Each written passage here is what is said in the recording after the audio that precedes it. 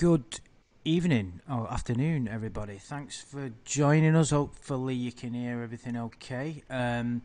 Good to see you all here already. It's been a couple of weeks since we've done a stream. I've kind of moved house, which, as you can imagine, is a ridiculously stressful situation. So I'm set up in my new place, and I thought, what better way to christen it than do this talk that we've been talking about for quite a while.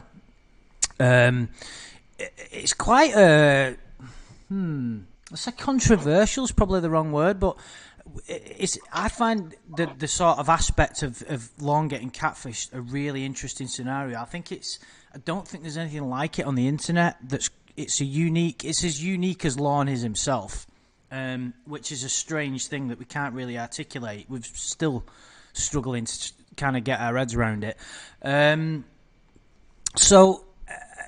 First of all, luckily, I have all of my usual streaming partners with me, so, of course, we couldn't do this without Tiffany Lockheart, so thanks for joining us. Hello. I had to virtually torture her to get her to do this, so... Pretty much. And, of course, my good friend Shin's Koala is here. Thanks for joining us, dude. Thank you. Hey, guys.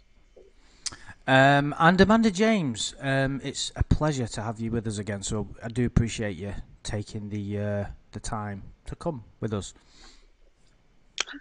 Hi, thank you for having me again. So I think we've got to sort of discuss the catfishing alone. I think it's a perfect group, this, because we've got Tiffany, obviously, spent many hours talking to this guy and has quite different opinions to myself. I could just make a video and just ramble on and agree with myself, but what's the fucking point of that? And I do enough of that anyway. But with this, there's many different perspectives. I just to sort of give a... Well, first of all, the reason why I think we've got a good kind of lineup with regard to this is myself and Shin have been making videos for a long time. I've been making videos for a number of years, most of them about Lorne. And although sort of seeing him in a court scenario kind of gives you that little bit of extra insight, not to say that my opinions are more valid than anybody else's, but I think that gives me and Shin a bit of an insight that not many have. And also, Shin has a legal background, a bit of a legal issue, which is really cool. Now, obviously, I don't need to say much about why it's a good thing to have Tiffany here. And Amanda James, I would say, is a kind of representative of the whole community. I hope that sounds respectful, Amanda James, because it's like you've been sort of used to just comment on the videos, and I remember reading a lot of what you said, and that's really interesting, and that's why I wanted you to join us. So hopefully you're looking forward to this discussion as well. Yeah, of course I am. And I understand what you mean. I'm kind of a viewer more than, you guys have your involvement in different ways, but I'm kind of just you have a life, basically, whereas I don't. That's basically it. Well, but I don't know about that. But just maybe yeah, so I want to very briefly touch upon how I came across all the catfishing. I remember I was into, if you want to call it Lorneography, the Lorne sort of situation and, his story before I believe he'd ever been contacted. And then a while later, after we sort of first heard him talk in various means, I heard the Ramona calls. And at the time that they were released, and I can't remember, I think I got hold of them before they were on YouTube. However, they were sort of put out there. And I remember listening to them and thinking, there was no... At that point, when those first calls that were released, the person that was playing Ramona wouldn't discuss her relationship with Lorne. Now, I'm not going to make any comments on that person because I don't know her, and it'd be inappropriate to do so. I can only comment on what the facts are. And the facts are that person spent hours and hours talking to Lorne over a long period of time. So it's up to each person to make their own mind up about that. So the reasons behind it, I don't know. It's nothing to do with me. But initially when that happened, it was like a perfect scenario because she seemed to be like pointing Lorne in the right direction. She was like cutting out his bullshit And for all I knew at that point when I first heard it, it could have been a real relationship. I know that sounds ridiculous, but you've got to remember that back then there was nothing like that. Now you can just there's loads of channels putting his calls out, and you can spend all day listening to hours and hours of his calls. But back then you was like, this is really weird. So I kind of thought, well, this is great because someone's telling him what the situation is, putting him in his place, he's learning something, and we're getting great entertainment out of it. I was like, this is brilliant. Like, it was just fascinating to listen to, because we'd never heard Lorne he thought he was in a relationship. You're like, this is fucking amazing. What kind of nonsense is this guy going to come out with? You know, and lo and behold, it was better than you could ever imagine. And then slowly, it started, in my opinion, and this is my perspective, I didn't like the way it went. It was like there was no end game. The end game was, let's be as dramatic and as malevolent as possible. And I just didn't agree with it. Now, some people will go like, he deserves everything he gets. And that's the whole point of why we're having this discussion, you know, to listen to other people's... And it's a really interesting... I think it's a really interesting topic, because it's the easiest thing in the world to say he tried to do what he did to a child, or tried to, you know, he deserves everything he gets. Now, I'm not saying that there isn't some truth in that, but it's an easy fallback position that, it doesn't matter. He can, you know, we can do whatever to him, but there's many other things to consider about, you know, the judicial system, interference, collateral damage, the people involved. Now, very briefly, I know there's been loads of drama that's happened in the community lately, and this particular discussion isn't aimed at any one person, because I've not got time for any of that nonsense. So, you know, whatever will be, and there's plenty of other stuff going around. So this isn't aimed at any one individual. It's just about Lorne, really, and so I suppose it's a precedent for... Do these people deserve, you know, do they deserve to have their human rights taken away, their invasion of privacy? But we could also say that their privacy wasn't taken because they agreed to it, and that's one of the elements that I want to talk about. Have any of you got anything briefly to sort of say in response to that before we get down to it? Well, just quickly about the invasion of privacy. I mean, we're not... you know, hiding around Lorne's trailer and peeking in his windows. Although maybe that has happened, actually. But for the catfishing, well, for the most part... Actually, so did I. Well, the catfishing, at least, he doesn't have to engage in any of it. No. And he's given every warning in the world not to. And he rejects all common sense and all red flags. And so I don't really think it's an invasion of privacy so much. I mean, if I was on a phone call with somebody and they privately recorded me and uploaded it to the internet, then sure, you could say that's an invasion of privacy. But that's happened 1,000 times, and he still answers the phone. So at what point can you say that he's asking for it or he's accepting that?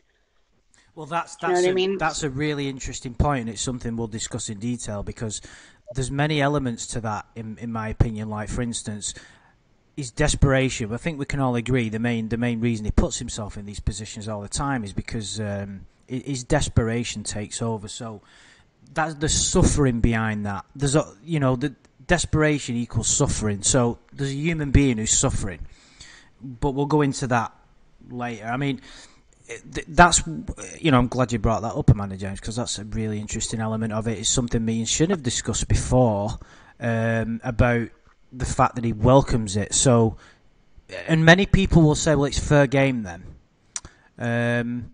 I wanted to ask Tiffany a question first of all to get things going, and that's, has your perspective on the catfishing changed from when you first started to now, or do you think you still have the same opinion about it?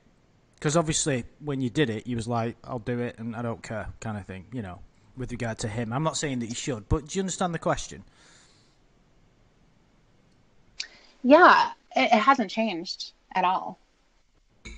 When it first started, it truly was. It was this concept that was hilarious. Was that he thinks that Casey Morrow is interested in talking to him, and it kind of exploded from there. And it was only supposed to be a short thing. Obviously, it wasn't going to be long term, but it ended up evolving into something much more involved. But as far as my opinion of what it is, it's quite contradictory from what my typical character is. Because I was going to bring that up if you didn't. Yeah, right. When it comes to prank calls, when it comes to even the Borat movies and stuff, we talked about that before, Andrew, and you said, look at this, Giuliani, it's so funny. I'm like, no, I don't want to watch it.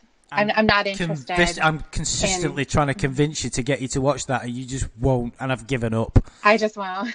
Yeah. No, anything like that. I don't like prank calls, whether they're played on the radio or on YouTube. It's just not my thing. When it comes to Lorne, all of that seems to go right out the window. And I found myself, even because I've thought about this a lot, and even while it was happening, thinking, what am I doing? What are we doing?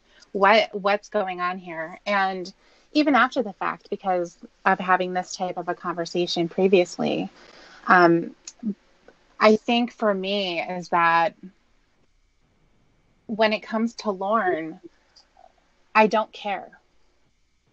I don't have any sort of compassion for him. I don't have any empathy or sympathy for him. I don't have any care about his physical or mental well-being, his happiness, any of it. I have absolutely nothing. Wow. And that is, and I think that was probably mirrored by most people. I have the same feelings about, prank calls, and even when you do other predators, somebody who was like as willing as, what's his name, Stanley, I guess Eric Thornton and some other ones, I didn't find anything interesting about them. Or satisfying. Why do you find Lorne interesting then, Shin?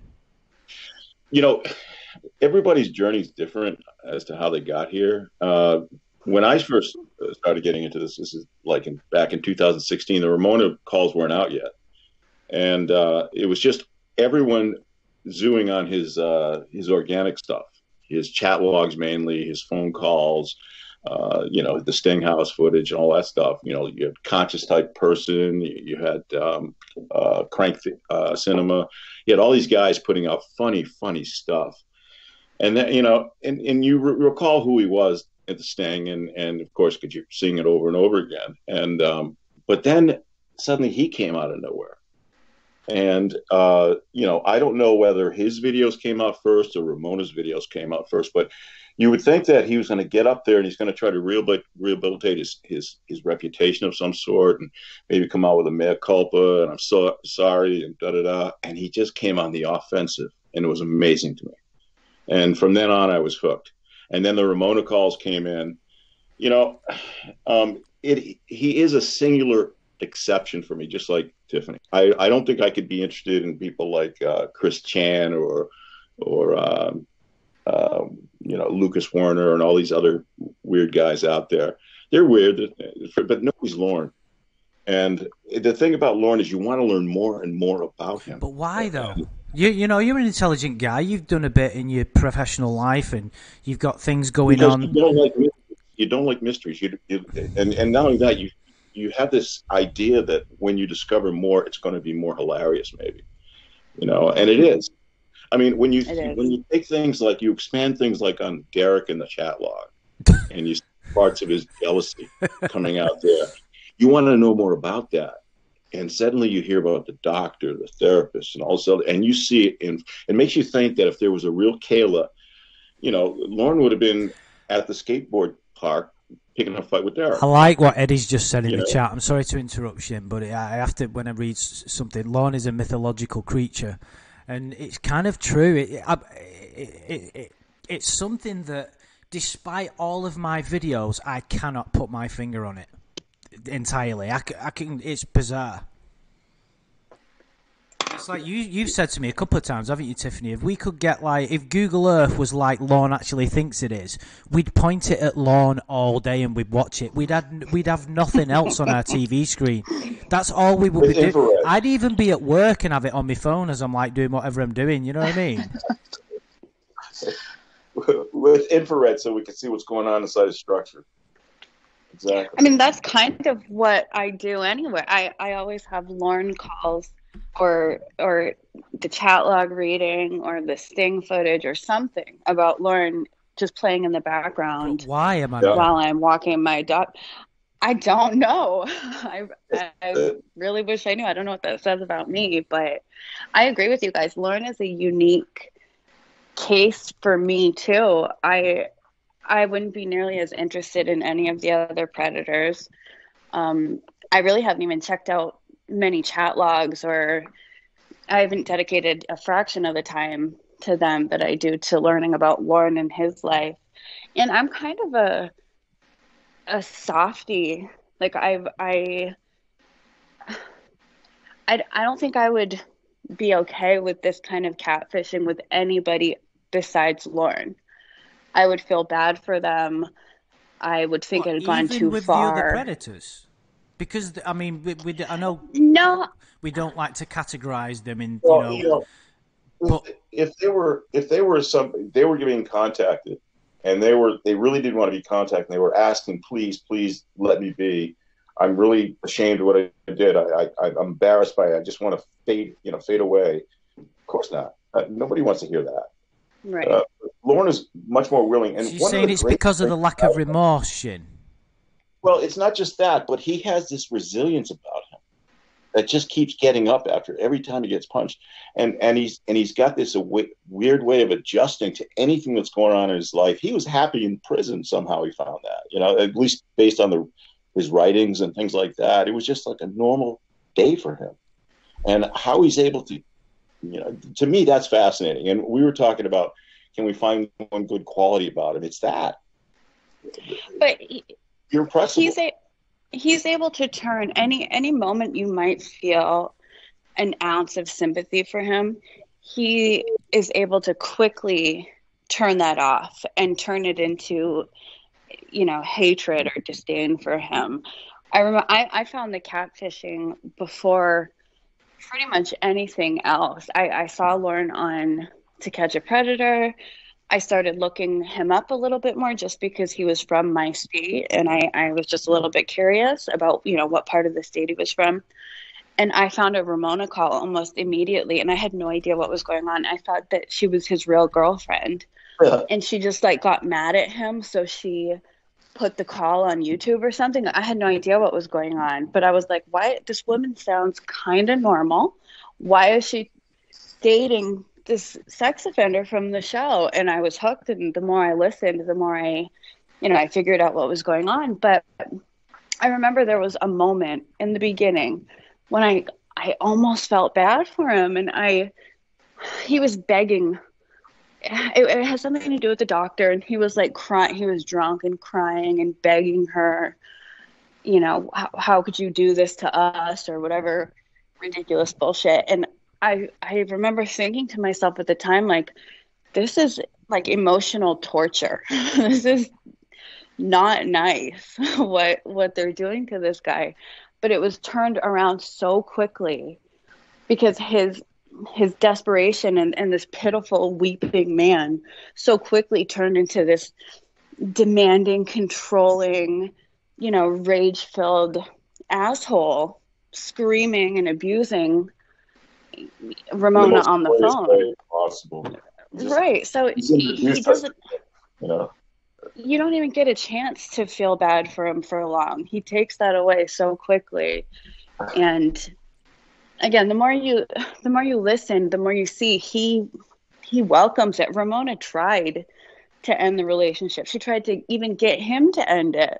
She said, well, maybe Lorne, maybe you need somebody who lives near you, somebody in your own state who you can see if you're going to be this insecure. And he just wouldn't Can I just take it. interject and say I disagree a little bit there? I don't like it when people say that, oh, Ramona tried to end the relationship, because she could have just said, listen, Lorne, this is it. See you later, put the phone down, that was the end of it. She knew full well that Lorne was never, under any circumstances, going to end that, and he won't. I mean, literally, what would it take? So I don't, although there was a certain amount of, there was more transparency at that point than there was earlier, I don't necessarily agree that she tried to, because she didn't. She just gave the cards to him and said, right, do you understand what I'm getting at?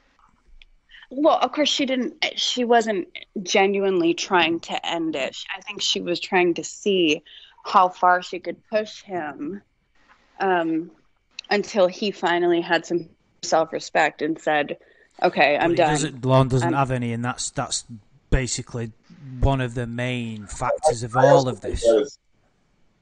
I also took that as she was probing to see if he had any other options in real life. But she knew that he didn't. We all know that he doesn't. We knew from those calls. Yeah, I know. I understand that.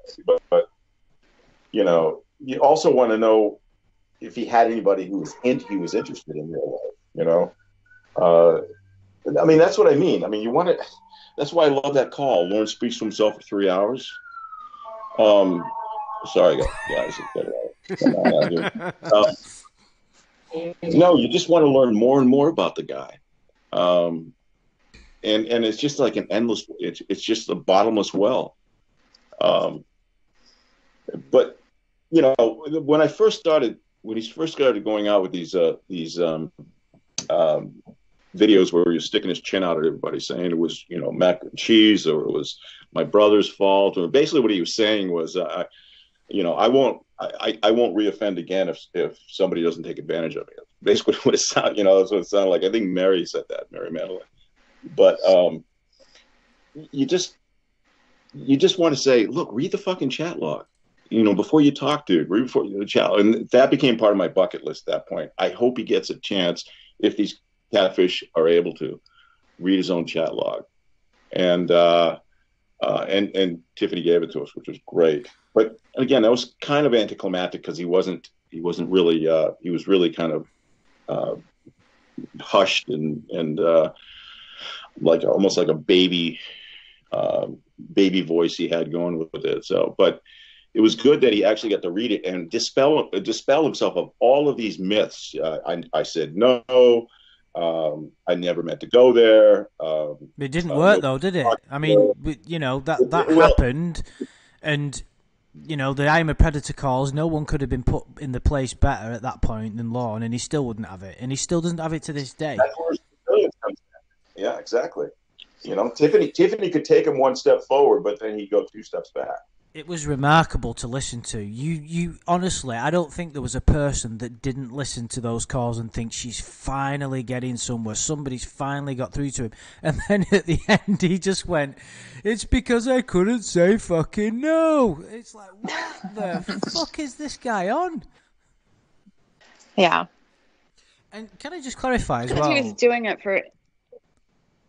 Go on. If she was able to get through to him, the irony is, I don't think he'd be interesting anymore. I mean, if he was able to totally accept everything, well, it wouldn't be Lorne anymore, would it? The whole point of the character of Lorne is that, you know, there wouldn't be Lorneography without his refusal to accept what happened. Because if you think about what, I mean, the chat log in itself, it's a really fucking interesting question. That if we only had the chat log, and he immediately, when he went to prison, admitted, oh my God, I fucked up, I need help, would we have a fascination with that document like we still do? I would. Yeah, I would. Yeah. The document, yes, so. to him, though. Yeah, the chat log would still be funny. But where's the course. fun in somebody taking responsibility and acknowledging what they did wrong? There's no fun there. That's not funny. You're just like, oh, okay. I guess you're right. Let's read the chat log again. You know, there's a certain part of you that, you know, it is really kind of a guilty pleasure laughing at this guy, right? I mean, I'm trying to think of an analogy, something that happened in my life that's maybe similar to this. And I have to go back to when I was 3 or 4 years old. I have a twin brother, and I used to dominate him just for my own entertainment. I used to, make him eat things, eat that leaf off a plant, eat that dog. You used to make him eat caviar and stuff like that. It's like, oh. I used to make him eat everything. My mother got really pissed at me because then he started developing a taste for dog shit. But that's the closest I can where I actually put myself in the situation and enjoyed, somebody doing this to somebody, when I was 3 or 4 years old. Or the other, the high school, in school, and this kid who liked to pick his boogers and eat them. People used to be fascinated with that. In my school,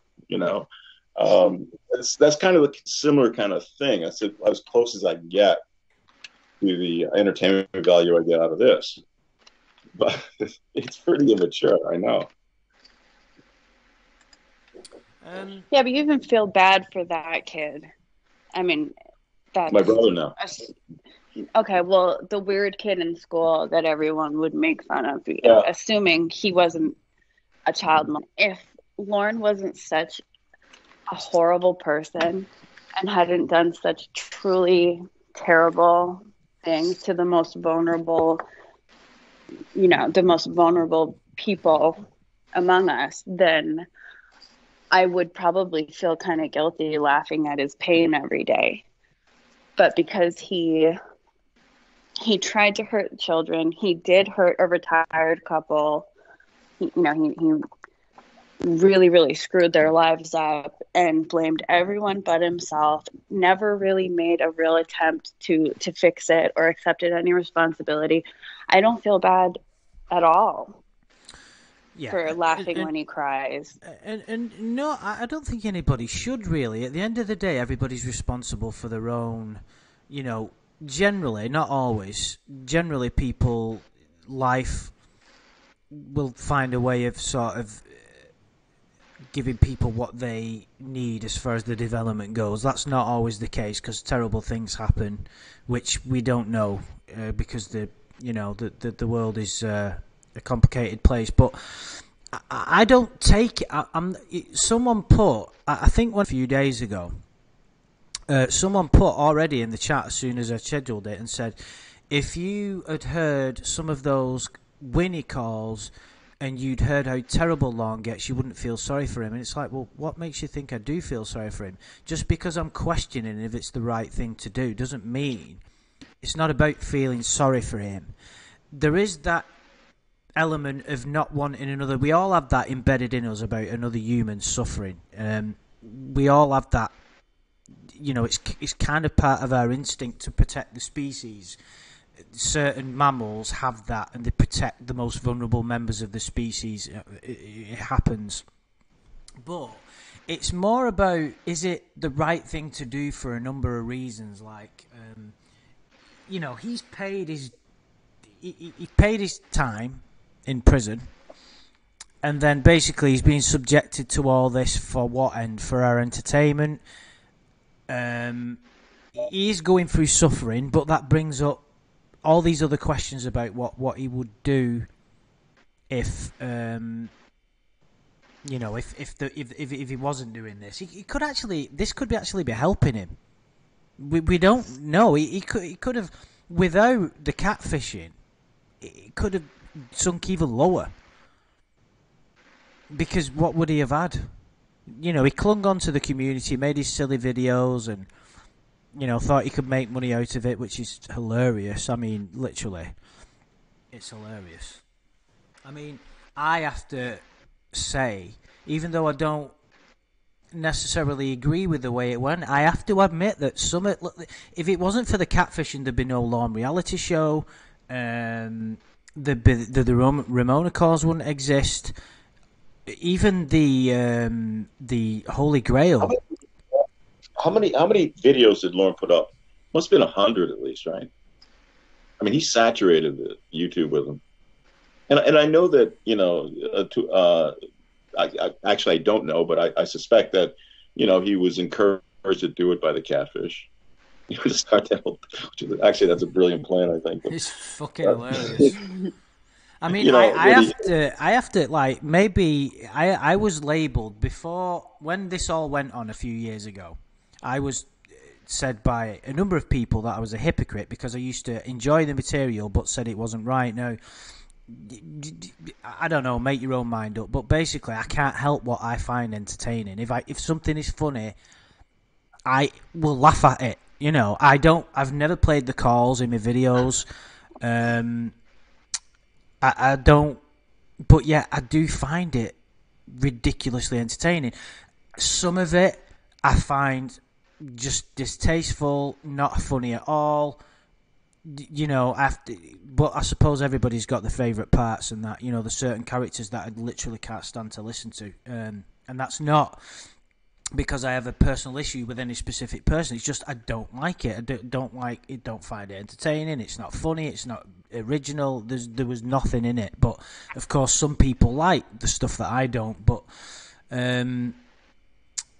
it just brings up a lot of interesting questions for me about. I mean, what you were saying, Amanda James, about how bad a person he is. We kind of said the other week that in Lorne's brain, he thought he was good for Kayla. Do we all kind of agree with that to some extent? And this isn't to say he's a good person, because as you probably guessed from my videos, guys, before you think I'm being easy on him, I think he is a bad person. There's no denying that. People don't get caught up on that show, or we're not. I'm going to say no. I don't think he thought he was good for Kayla. I think what I would say is he didn't think that he was irreparably damaging her. But no, I don't think he thought he was good for her. Yeah, that's a better way of putting it. That's probably the wrong question. It's because that would be malevolent if he thought that he was really bad for her and he was going to fuck her up. Because what we see is, if Kayla had been real and he did what he wanted to do, she would have been ruined for the rest of her life, which is why we find it so appalling. But yet Lorne, this is what I believe, didn't have the awareness to realise, he doesn't possess the level of consciousness to understand of the damage that he would do. Do you agree with that to a certain extent? Yeah, I don't think he ever really thought about it. I think he was so selfish and self-centered that he never really took the time to think about it. But he's so simple-minded that when he thinks of words like abuse or, damaging a child, he would envision something violent, something painful, like physically forcing somebody. That when the phrase statutory rape comes to mind, I'm sure that's the kind of thing he thinks about. So in his tiny little brain, as long as he was telling her he loved her and being gentle for her, if you remember that phrase, Tiffany, then then he wasn't really hurting her, which is hard to imagine a 37-year-old man who is incapable of giving that thought. Like, of course, no matter how gentle you are with the 13-year-old, you're going to fuck her up if you put your dirty hands on her. But no, I don't think he thought for a minute that he was, like, good for her. He didn't even try to be, which is interesting because he tried to convince Tiffany that he was a good friend to his real victim. She had a lot of problems, and he was there for her to listen to her problems about her boyfriend and her father and her problems at school. So he was good for her. But with Kayla, he didn't even try to give the appearance of that. He really didn't care about her at all. It was all about him and his penis and what he wanted. Yeah, the only time he addressed the damage he could have caused to her, he always flips it around and makes himself a victim by talking about how he knows the damage because of what happened to him. And again, it's controversial as to whether he was he was abused or not, or sexually abused as a child. I don't buy it. I'm just letting you know right there. But when you start I to don't either. As it happens, but it's not something I want to discuss in any detail. no, I understand. We're talking about Lorne, not us. That's what we want to talk about, right? Oh yeah, of course. I just meant the thing that he said had happened to him when he was young. I don't buy it either. No, I'm addressing Amanda's point where, when you do point out the damage you could have done, like what Tiffany was doing, he kept saying over and over, did Winnie tell you that I know what kind of damage it was? He was trying to make it seem like he empathized with her because he went through the same thing, and that makes it even more disgusting if that's not true. So I mean, you keep getting there's outrage levels stay the same. It never diminishes. Always there. There's always something new. You read the organic stuff, like you read about the MySpace girl, and then you find out when Tiffany was done with him, what he was actually up to before we got to know who he was on national TV. I mean, that took on a life in and of itself. And I wasn't going to let go at that point. So, but there was a point where I was starting to get bored by the whole thing, a little bit. Okay, Well, we all go through phases, don't we? Yeah. Apart from Amanda James. No, I mean, sometimes I get kind of bored with it, or I'll I had a period of time where I was very like analytical about everything. I wanted to analyze everything Lorne said and kind of try to theorize what was going on in his mind and what he really meant by all the stupid stuff that he says that never really makes any sense. Like, I never even wanted to go there. What does that mean? How can you say you didn't want to go there, but yet you went there and you were so excited to go there? So I would try to kind of figure all that stuff out. And then I went to a phase where I was really angry about everything he said would just infuriate me and make me, even if it wasn't something that really merited a ton of anger, I would just get so pissed off. And now I'm kind of at a place where I just think everything he says is so funny and stupid. Everything about him is so absurdly stupid that it makes me laugh all the time. So, I mean, we'll see where it goes from here, but that's where I am right now. Yeah, no, of course. I mean, Tiffany, can I ask you, with regard to his level of awareness of what he was doing to his victims, where do you stand on that? How do you square that up with his kind of... I know you don't like classifying these guys with regard to this guy's got 9.5 on the evil meter, but where do you stand on his level of awareness and how culpable that makes him? He knew that it was wrong. That's all that he, and that to me is all that matters. He doesn't need to know what the damage is going to be to someone. I am not a victim myself. I don't know what that is, but I've seen it. And I never would have imagined that the symptoms or the after effect of that type of abuse would have been what they are or what I've witnessed. But I still knew that it was wrong from years ago as a kid myself. So he doesn't need to know I'm going to be destroying her life forever, and that's why it's wrong. I could be physically hurting her, and that's why it would be wrong. He knew that it was wrong, period. Mm-hmm. So he doesn't need to be able to give a thesis of what happens after the fact in order to, well, therefore, if he knew all that, then he's more responsible than someone who's completely ignorant of all of those facts. You don't need to know them. You don't need to know the extent of the damage. You just have to know that it's the wrong thing to do.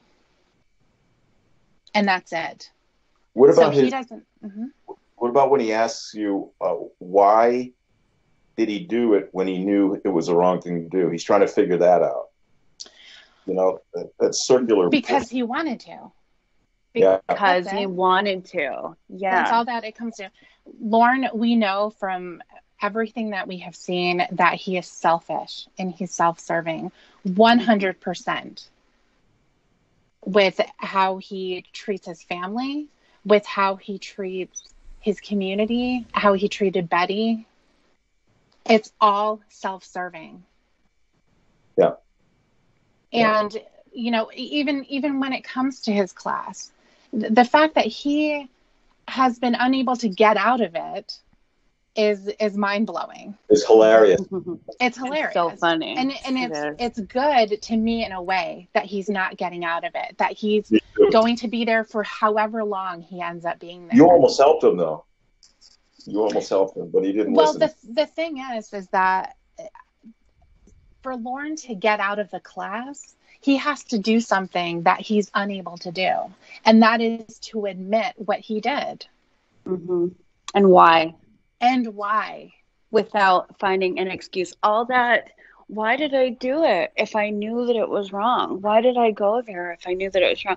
He's looking for an excuse. He's looking for a moment of, like he took away in therapy when he said that they got down to the root of his problem and it's all because he can't say no.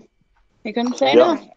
Like at that moment when that was muttered in therapy, and I'm sure it wasn't said in that context, but Lorne took it to mean, oh, this is the reason. And it's an excuse, meaning I didn't do these horrible things because I wanted to. I did it because I just couldn't say no. So he turns himself into the hero of every bad deed he's ever done, which is really remarkable. And sometimes he creates a preemptive excuse. Like, for instance, when Tiffany was talking about, you're lucky so far. You haven't killed anybody on the road, you know, or hurt yourself. And he goes, yeah, I know. And he was talking about, what did he say? He said something about Tiffany. Oh, but you like bad boys.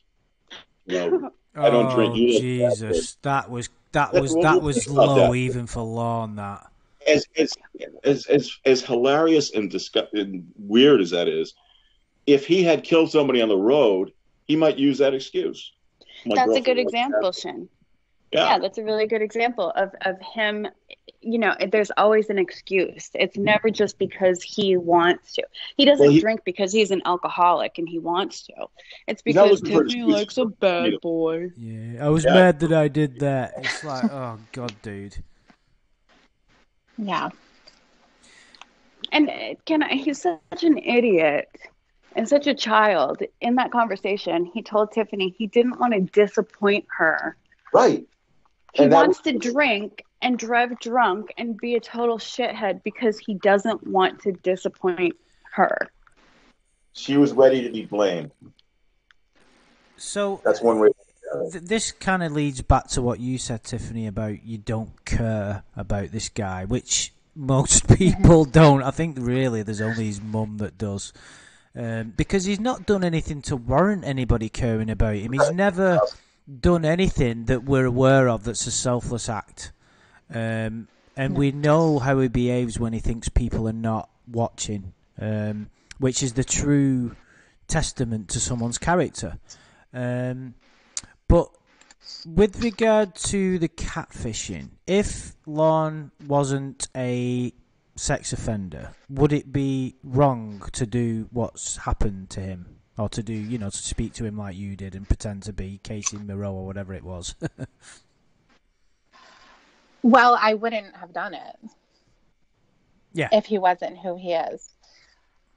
And as I mentioned before, prank calls, things like that, they're not really anything that I'm interested in doing. And so when it comes to Lorne, if you were to look at everything he's done, and say, for example, that the Kentucky sting was off the table, nobody ever knew anything about that, and all we had was the Betty situation. If he had resolved that somehow, or was in the process of resolving it, then I wouldn't have anything to say about it. Because I understand that people fuck up. I do it myself. Everybody does. And the reasons for things happening could be, they're all personal, and it could be that you're angry. It could be that you didn't realize what the backlash was going to be or the consequences were going to be. It could be that you didn't care, whatever. And everybody goes through a lot of different things in life, and everybody makes mistakes. Mm-hmm. Lorne, in the situation where he was with Betty, I don't believe that he walked in there saying, I'm going to scam these people, not finish the job, and as soon as I get a chunk of money, I'm leaving. I think what he did was he had this offer to make a bunch of money, do the level of work that he was used to doing, and it was just going to be acceptable even though it's shitty. And he was going to walk away, and then he was going to go on to the next job, and he was going to do that. Now, I think what ended up happening was he was in way over his head. And unfortunately for him, he had Betty paying attention to what he was doing. So and like her neighbor... the documentary on the... do you remember the documentary that you had asked me to watch about this festival? And they were going to do that festival on that island, and they just got to a point where the fire. We're completely over it. It was it's a bad analogy to make, but that's... I believe that's the case with Lorne. I think that's what happened. I think he was not qualified to do what he did. When he talks about his crew, he doesn't have a crew. He doesn't have a crew. Right. He has his friend and whoever in his family he dragged over. But he didn't have who are also people, unqualified. That's exactly it. Everyone's unqualified. And they're doing this huge job for somebody that obviously, again, they're way over their head. If it had ended the way that it did, in the sense that he takes off, he leaves, he abandons his life there and goes off to Nashville, and then he comes back and he says, "I'm sorry. How can I make this better for you? We need to fix this. I need to pay you back the money." Wait, that's Lorne? No. This isn't. I'm saying if that would have happened. If that would have happened, even if he had already done it, which is really a shitty thing to do, if he had turned around himself and said, "I'm sorry, here's what I'm going to do to make this right," and he was in the process of paying her back, and he didn't have to give her everything all at once. He could still, even to this day, be paying her $100 a month, whatever they would have agreed upon. I wouldn't have anything to say about that, because I would understand that he fucked up and now he's fixing it. Of course, I think most people... I was going to say, he can go on from that point and just make a regular reality show and people would watch.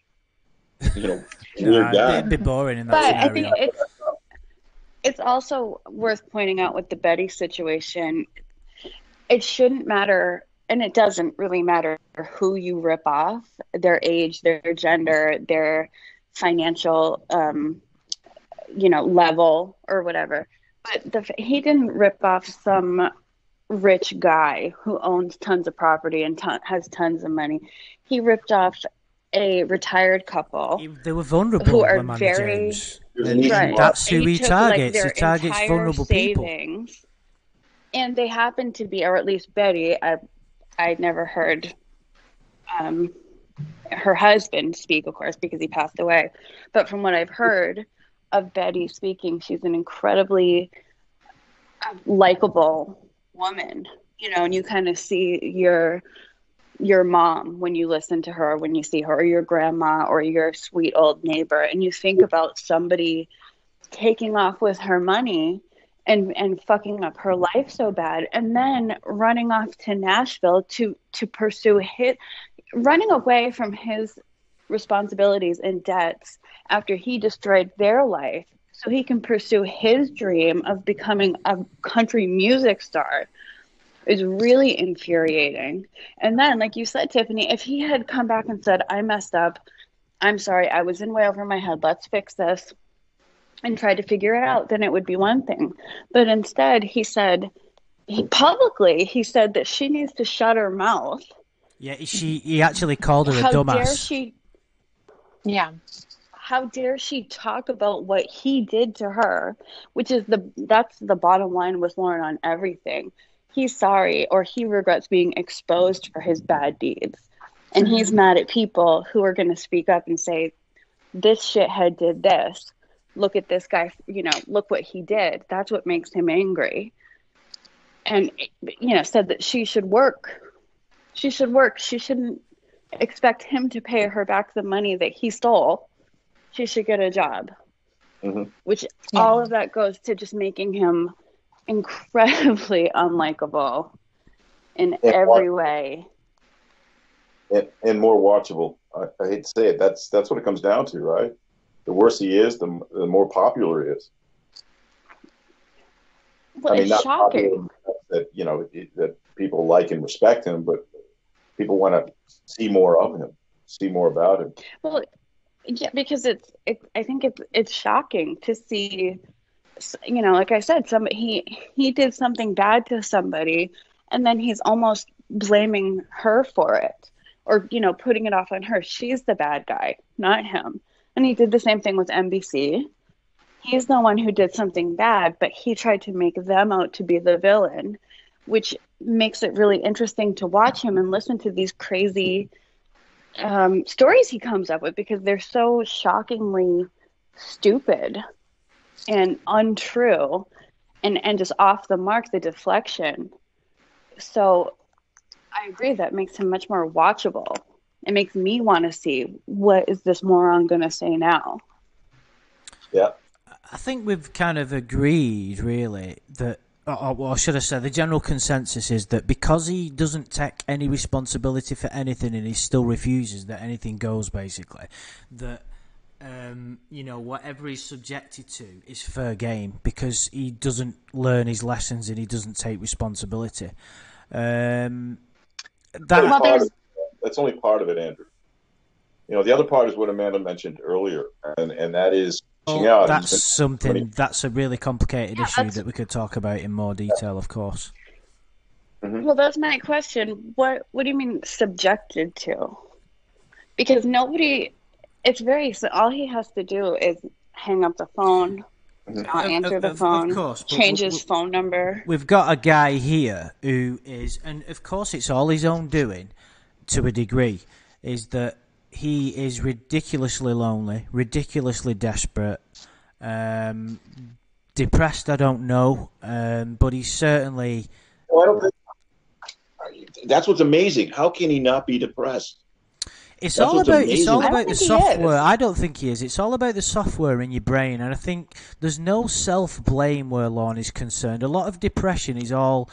Your problems are all internalized. So I'm a bad person, and I'm a shit person, and I'm not good enough. And Lorne doesn't do that. His brain software, his operating system is very, very well put together. And what I mean by well put together, I mean well put together it's a defense mechanism, and it's very well done to stop him from taking any responsibility. If he can't take any responsibility, how can he feel bad about himself?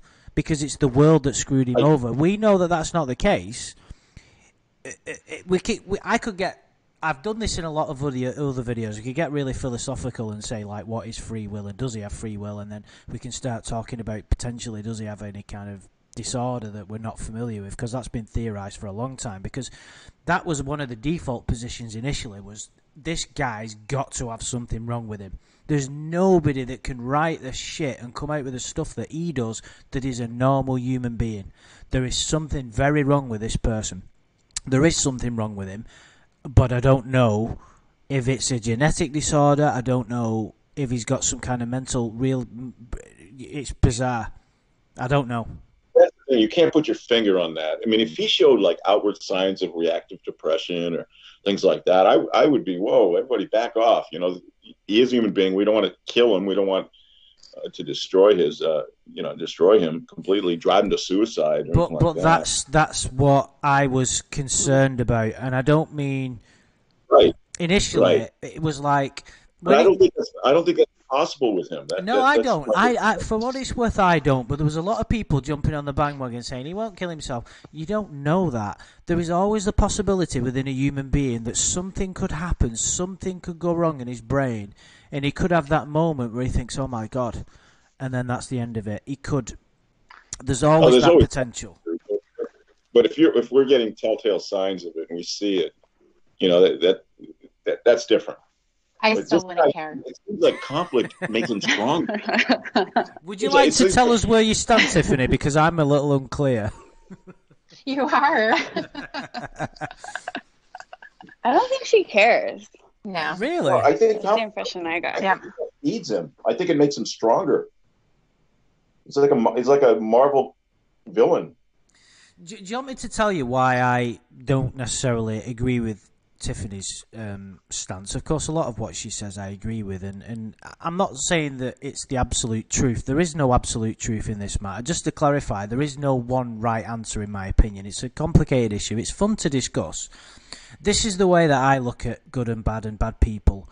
For someone like Lorne, who's had the upbringing that he's got, and I know people are going to jump on the bandwagon and say people have had worse upbringings than Lorne and haven't become child abusers. Of course, that's the case. But every human being's upbringing is infinitely different than another's. Even a twin, everything is different. There's an infinite amount of things that happen, and when you're young, your mind is like a sponge, and all it took and can take sometimes is for one thing to be uttered to a child and their life is ruined forever, and nothing can undo that damage. That's one of the reasons why I'm so interested in this. What the fuck happened to this guy when he was younger? What made him so lacking in any integrity whatsoever, where he feels that worthless about himself that he can... The real breaker for me was when he started talking to Ramona again. I couldn't fucking believe that after he'd been humiliated like he were, he just put himself back in that situation. Now, that gave everybody enough justification to say that guy he's asking for it. And of course, it's very difficult to disagree with it at that point, because you're thinking, he knows he's getting recorded. What the fuck is he doing? Well, he's being told by everybody. He's being told by his family. He's being told by probation. They're showing him the recordings. And they're doing, but he keeps on. He just keeps doing it. I mean, and the other thing is, a lot of these recordings are like, for instance, voice messages he's leaving. So he knows he's being recorded. But there's nothing that stops that train from going down the track with him. He's got these blinders on from all these people who are trying to give him logical advice. Hey, I think it's just desperation, Shin. I think it takes over, and it's wired into us as humans to, if any way possible, because loneliness and isolation is our internal mechanism telling us that we're at risk of dying. Because when we were hunter-gatherers, if we weren't part of the tribe, we would die. We'd get picked off by predators. You wouldn't be able to survive. You wouldn't be able to do what you needed to do. That's hundreds of thousands of years, maybe millions of evolution. And when we don't have that, and we don't have those connections, your brain is fucked. With Lorne, it doesn't cause depression, but it causes acute desperation where integrity don't exist, and he will literally do anything to avoid. Why does he go over to Tony? Oh, God bless him. To Tony's house and Wendy's and drink, even though, because it's better than the alternative. And I've been in positions in my life where I felt lonely. Luckily, I've had probably a better upbringing than Lorne, and I don't believe that, I've never been in a position where I thought, I know, I'll get online and chat up a 13-year-old. It just never occurred to me, luckily. But with what him... if you were taken advantage of by your brothers and sisters? What's that, dude? What if you were taken advantage of by your brothers and sisters? Well, I mean, my favourite food is steak and chips, and if someone had promised me that, and who knows what would have happened to me, I mean, who knows. But... yeah, I just I've lost my train of thought now. Cheers, dude. You were saying how desperation and loneliness will lead you Thank you. Yes, I mean I've probably finished the point ironically, but it's a true thing. This isn't. I know that nothing I can say will change Tiffany's mind, and I'm not trying to. I like her perspective. I like that this guy has got someone who will never give him a break, because on a lot of levels he doesn't deserve a break. And it's not about... This is the thing, this is what I want to clarify. It's not about what Lorne deserves, it's what we deserve each other for our own... I don't believe that just purposely going after someone, regardless of what they've done... Basically, what I'm trying to say is 2 wrongs don't make a right. That's always been my sort of way of looking at things, is that you have to be a better person. You have to say, right, okay, is harassing somebody and sending them to the edge of psychotic breakdown a good thing to do? Of course it's fucking not a good thing to do. But people believe it is a good thing to do because it's Lorne and because of what he tried to do. I just don't look at it that way. Anna brought has an interesting comment. Not that I have a problem with catfishing, but I think it's almost doing him a favor, giving him attention. Well, that's an interesting... We'll discuss that. That's a great point to actually bring up and expand upon a little bit. Has the catfishing actually been a positive influence on his life? I mean, we can only speculate because we will never know. It's a bit like saying, what if Kayla was real? It's a hypothetical discussion. Is it... What do we think, guys? Overall, I would say no. It has not been positive on his life. One of the hardest things to listen to during the calls, or trying to really get into it and understand the storyline, is the girls or whoever's talking to him, they have to be nice and flattering at some points to get in there and get him to trust you and like you, or them. And hearing that enjoyment is not, it's kind of upsetting, because we all just want to hear Tiffany tell him to shut the fuck up and tell him he's a pedophile and tell him he's, lopsided or whatever the wonderful, he sucks at singing and all that stuff. That's what we want to hear. But you can't just go right there. You have to make him believe that you want him, at least at first. So he did get enjoyment in those moments, but overall, his nude photos have been shared, and he knows that, right? He's been humiliated in front of probation, in front of his rape class. He's had to say over and over again, oh, I got catfished again. I got lied to again. So his family, I'm sure, thinks he's a complete idiot. He's been embarrassed because he's told his family, his mother, about his girlfriends coming up to live with him. And then I'm sure, at some point it gets revealed that they're not really coming, or they're not real, or whatever. So overall... Isn't the question, from Lorne's perspective, did it make his life better? Not generally. And I would and still answer the same. Yeah. I don't know. I think he's happy. I think he's happier with it. I'm trying to envision what his life would be like without the catfish. It would be... I think he would hardly have any human contact other than Circle K and Walmart. So does that not mean it has been a positive influence then?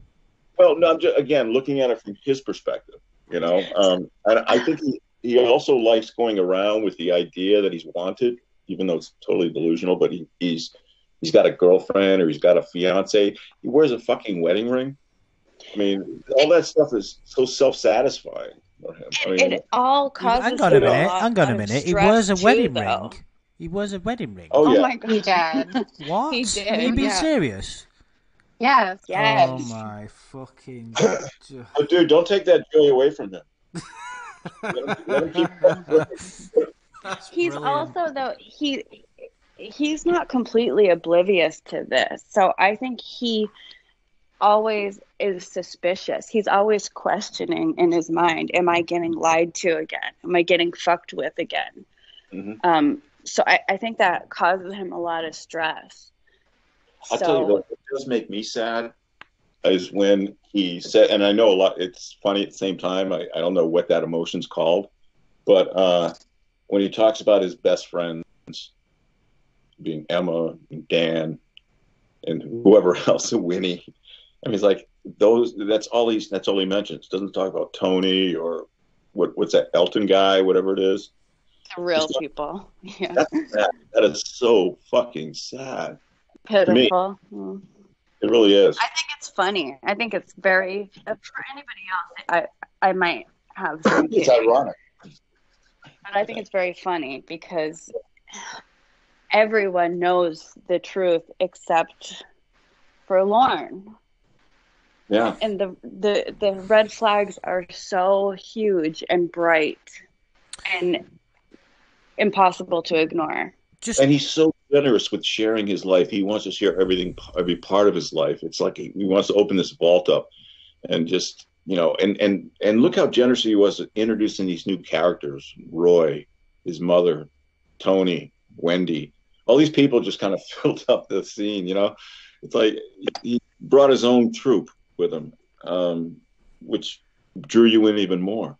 Can I just make a point though? And like I said, I'm only speaking the truth. Whatever reason I like some and not others, there's no point going into. But some of the ones where people are just trying to get him to do the most ridiculous and disgusting things do nothing for me. I don't find them entertaining. They're not funny. I find it pretty lowbrow stuff. The Ramona stuff initially, I found fascinating because it was almost like he was in a real relationship. That's as close to being in a. And I got the impression that the person that was playing the part of Ramona was enjoying it. I'm not saying that she was interested in him romantically. I'm pretty sure she wasn't. But she was getting something out of it. Like, she was enjoying it. And it came across, and that's what made it what it was. Like, I know, listen, everybody's sense of humour is different. I'm not knocking anybody but, like, I'm like, oh, you're getting him to do this and that and the other. And I suppose it depends on what you want out of it. Because you've got, I mean, how many hours of catfishing calls is there, do you think, just off as a ballpark figure? There must be over 100. Lots. I couldn't even begin to guess, but I don't know the answer to this. But you said earlier something about like the end game to, what was the goal in the end game to the catfishing.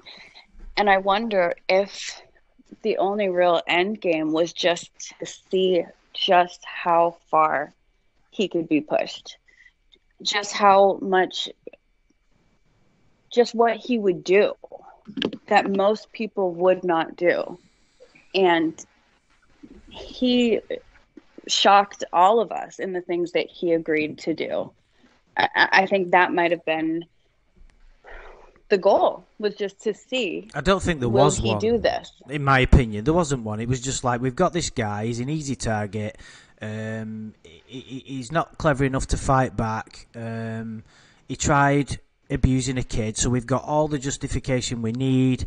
Let's fucking crack on. That was as simple as it was for me.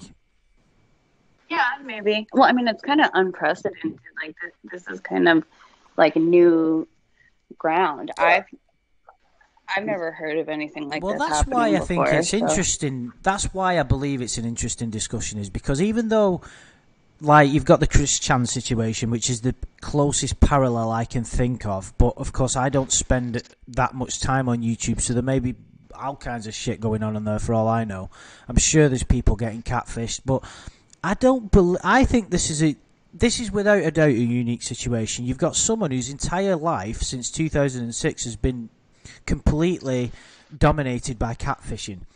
He was catfished from a 100% correct and true purpose, which led him into prison.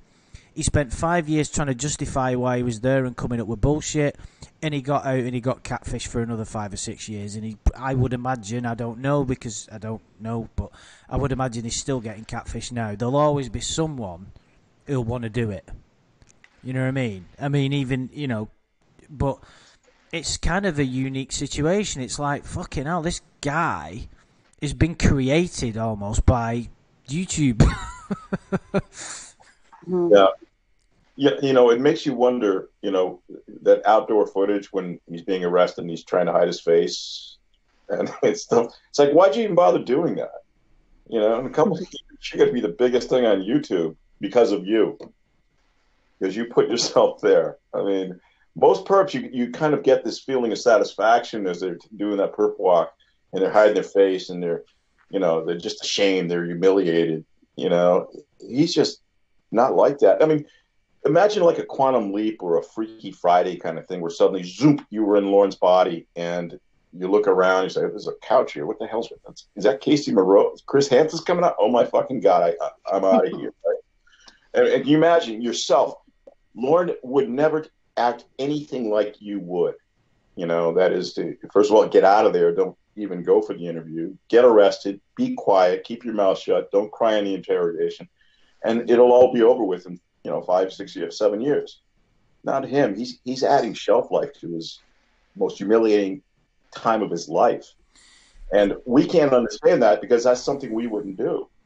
You wouldn't go on YouTube and smugly explain that your siblings never gave you deviled eggs, and that's why that explains it all. So everyone should just apologize to you right now for thinking ill of you.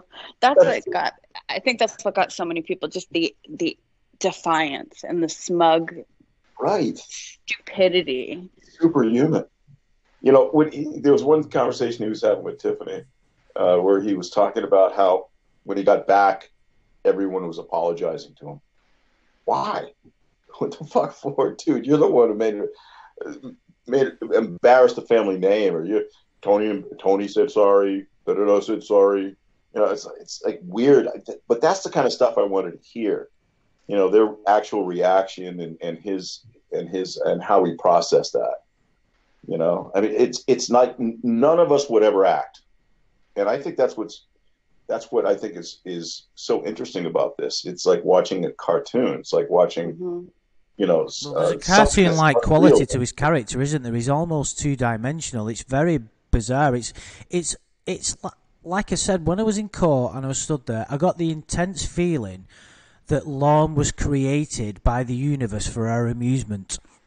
It was almost, there was an unreality to his whole aura. It's very bizarre. I can't explain it.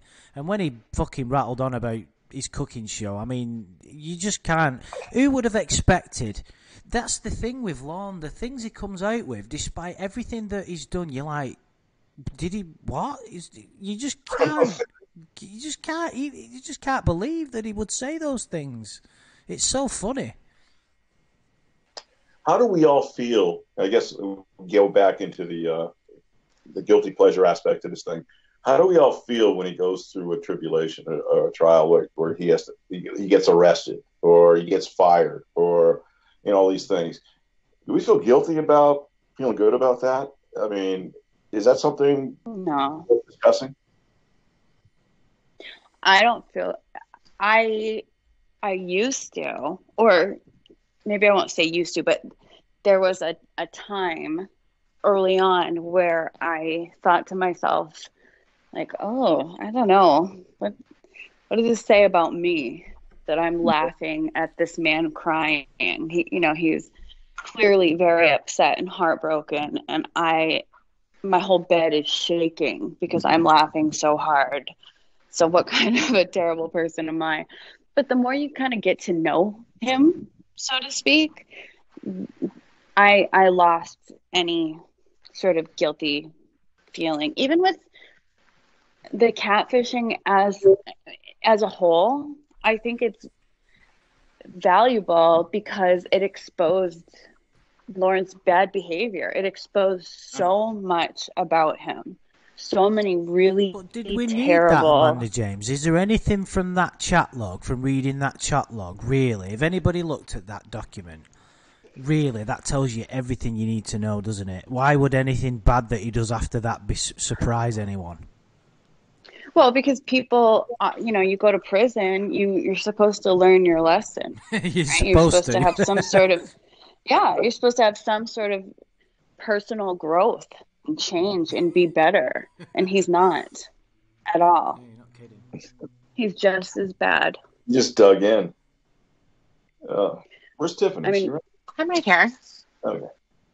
So what about his going? I don't think we've really we've discussed it, but let's talk a bit more about his willingness to sort of go along with the catfishing. So, how aware do we think he is of what's going on at all times?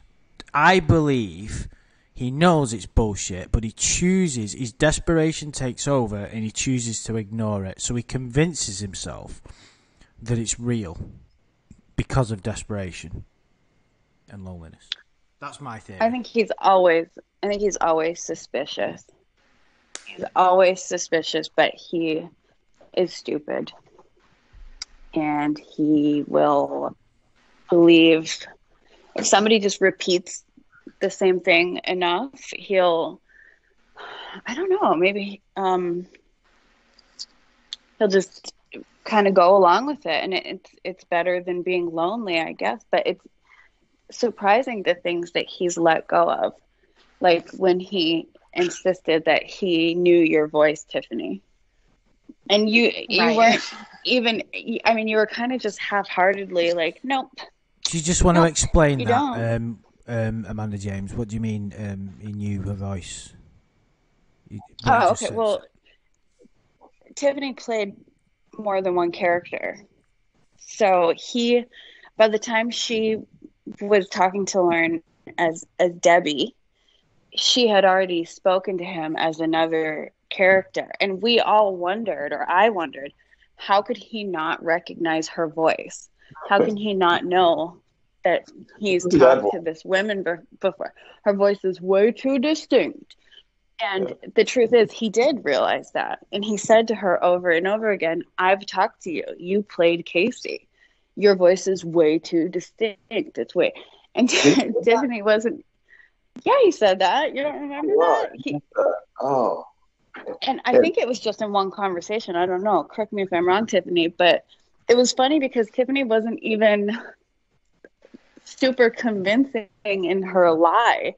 She just kind of half-heartedly was like, no, I've never talked to you. I don't know what you're talking about. No. Like, I guess, I don't know how it ended, but... He's a great character actor. That's why. He just changed everything, her persona, her voice, everything. I don't know how he was convinced or if he just gave up, decided he didn't care anymore. He just gave up. Well, there was one point, remember when he said, I know what's going on, or I pay attention. In that same conversation, he said to you, I pay attention, and I've paid attention for years, and I might play dumb, but I'm paying attention, and there's something about you. What the fuck did he say? It was something so stupid, but it was like the beginning of his romance with you. Yeah, he was like, there's something about you that I can't pretend that I don't know, or something dumb, but it was like supposed to be flattering towards you. Do you know what I'm talking about, Shin? Yeah, I remember he always does I'm going to pull the plug on all you guys if he has a problem with one and blah, blah, blah. But the Tiffany thing always amazed me, how he could not pick up that voice twice, unless he has a shitty memory. No, he did. He knew. Yeah. Well, you think it was suspension of disbelief? Is that what he decided to do? I think he just kind of gave up because I wasn't going to admit anything. As long as you kept talking to him? Yeah. Okay. Yeah, that is pretty desperate. Yeah. Well, because, I mean, he consented to kind of spill his darkest secrets to you, of all people. But yet he had it in his mind that you were lying to him and that this is all bullshit. Yeah, I know. Because in his mind, you had already talked to him. You had played a character and lied to him. And then he goes on to have these sort of therapy sessions almost with you, talking about where his attraction to young children began. That's very hard to understand. Especially if you would think that he didn't quite trust her because of that. Of course. You think that he wouldn't, yeah. I think that he is hopeful that someone is going to come around and actually like him. The same thing with Ramona. When we heard the post-breakup calls, he was convinced that because she had spent time talking to him, even though her name wasn't her name, her age wasn't her age, nothing about her life that he knew was true, he was still convinced that she cared about him. And I think he just wants someone to show up. After all of these years, he's been catfished since when? 2001? Oh, yeah, I If not forgot about the before Amanda then? James stuff. It went on even Since before the Amanda Sting, James. didn't it? Yeah, for quite a few years before this thing even happened. So he and no one has ever showed.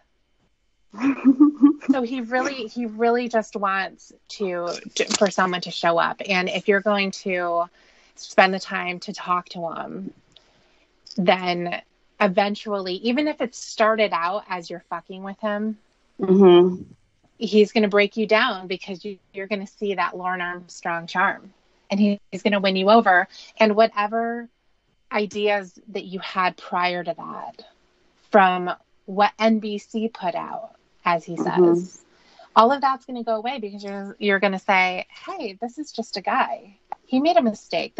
He's not a scary person. And then you're going to carry on and have a relationship with him. That he seems to think the same way about when he finally does get her face to whoever it may be. When he gets her face to face, everything will be different. You'll see what kind of person I really am when you're here. We won't fight. Right. I won't abuse you when you're here. I won't drive drunk when you're here. I won't smoke cigarettes when you're here. I won't get jealous when you're here. And you'll see who I really am, which makes no sense at all. It shouldn't matter. I mean, if anything, you'll get to know someone better through. So, Lorne just wants to be loved like we all do. Yeah, but I think he has an idea that he knows his limitations in reality. I think. I mean, my theory's always been that he would prefer a catfish than that he is actually relieved when the catfish don't appear, because I think he's just probably full of anxiety then, and whether he's going to be able to, muster scrutiny or have them still like him or come through with all the things he says he's going to do. I mean, I think to a certain extent he's satisfied just to have a relationship on the phone.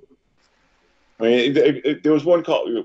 I think Tiffany brought it up too, and Ramona brought it up, where you're saying, look at this relationship. You don't have to spend any money. We don't have to go on dates. We don't have to do anything. Yeah, well, that's true. But I think that Lorne has never had a relationship. Well, he said that. He said that to you. Right. But he never. A lot of one-night stands, though. Well, that didn't happen either. And he's never been on a date. Nothing has ever happened with a female. So he wouldn't know what to do. That is absolutely true. And he wouldn't have I think is that Lorne will like to talk about how women are gawking at him, and Jenny from Walmart wants to go out on a date, and he can have any woman, and people used to come up to him in bars and all of that, those kind of bullshit stories. But the reality is, Lorne is a registered sex offender. That is probably going to be the end of the story for most women. You're going to have some outliers there who are going to be willing to see past that. And we know that based on looking at other sex offenders who then get married after the fact.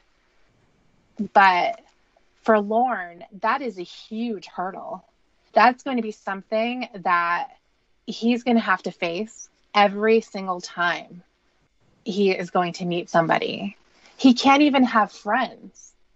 And he said that about somebody that he was working with at RC Moore, was that because it was asked of him, well, why don't you make friends with anybody? And he says that at some point he will have to explain himself. He can't just go over. Honesty. Yeah. You talk about friends as with another woman or just friends in general? Well, friends in general. Anybody who doesn't know who he is. Back with, I couldn't let anybody close to me because I couldn't trust anybody. When it's the other way around. Yeah. You brought that up. I'm sure it's close to you. I'm sure it's humiliating too. Imagine being faced with telling somebody that, hey, just so you know, I'm on the sex offender registry for life. Here's why. And furthermore, I'm, Google my name and you're going to have a fun time because there's all kinds of shit about me. Yeah. But also, I think it's really quick. It's worth pointing out that he doesn't know how to. The only way Lorne knows how to meet people, be it a woman or friends or anybody, would be by drinking, going to bars, or going over to his one and only friend's house, who's now sadly deceased. But he might have met some people over there many years ago. I can't imagine they were, having big fun parties over at Tony Farmer's house in the past decade. But he's not allowed to do that. He can't go to bars. He can't go out and socialize like people do. So he has no way to meet people other than talking about when he has to disclose, if he has a relationship with somebody, he has to disclose that he's a registered sex offender. If he, especially the tight leash that probation has on, to make sure that he's with somebody that's of age and whatnot before he starts a relationship. But part of the reason why I think he prefers the catfish relationship is because they know all that shit. They know the worst about him. Yeah. That's exactly it. I agree with that, but I think above all, he does want them to show up.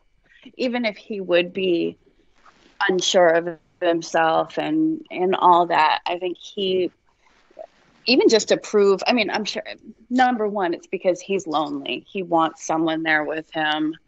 But also, I think he really wants to prove to the people, the real people in his life, who are constantly telling him, watch out, Demi. These people, no one's really going to show up. No one's going to come here and marry you. These people are fucking with you. He wants to show them, no, look, they're real. This woman really does want me. She really does.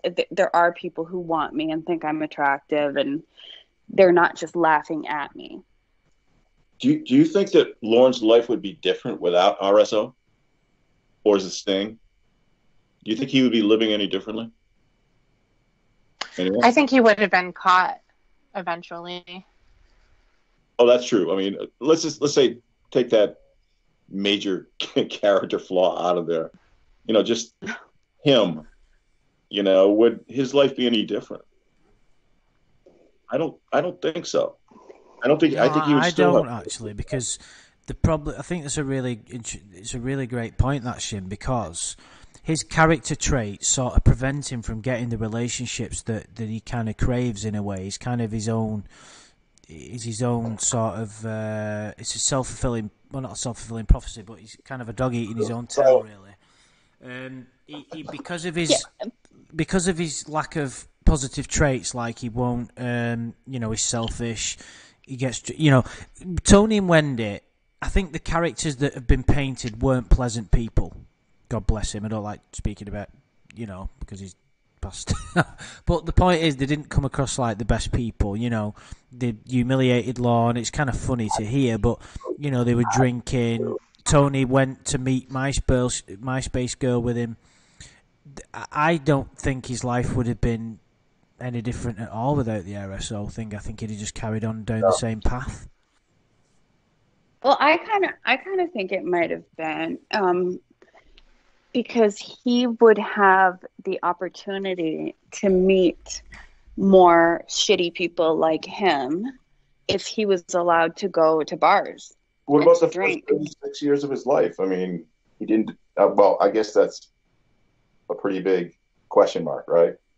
Well, exactly. It's a question mark. We know that he's never had any relationships, had any girlfriends, but he maintains that he had a lot of one-night stands. And whether you believe that or not, you've got to think that it would have happened at some point if he spent the past, decade plus being able to go out and socialize But the more you learn about him, I think the less likely you feel that could happen. I don't know. I just think if you got in a one-on-one conversation with somebody, regardless of how drunk they were, getting him to their car, getting him home, I don't know if he has that charm, that capability or whatnot. Well, again, this kind of brings me full circle to the question I was going to ask, and it relates to our major discussion here. I think part of what Lorne does enjoy, believe it or not, is his celebrity status. I think there are signs of that. He thinks that people recognize him. Of course, it's all for the wrong reasons, but I think he gets off on that. I think he likes that. There's nothing better than some recognition rather than just being totally alone and independent of anyone or any forces around him. Now, this kind of people want to engage with him, and I think to a certain extent, he gets off on that. And again, this relates to our discussion about whether this catfishing is right or not. And I guess to be more specific, is he getting something out of it? And I think that he is.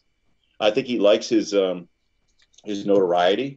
I think he this idea that he's always suspecting someone is there to talk to him because they might know who he is, that kind of thing. I think you'd rather have that than not have that.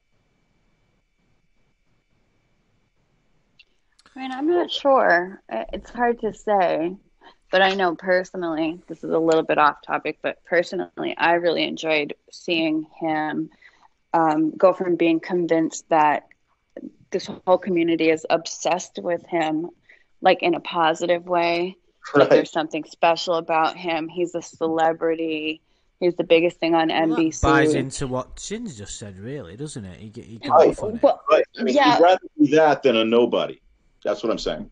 But I enjoyed watching him come to the realization that that's not why he is notorious. In his conversation with Tiffany, he finally figured it out and said, "Oh, I couldn't understand why they were so obsessed with me." And Tiffany's like, "Yeah, it's not for good reasons. They're laughing at you."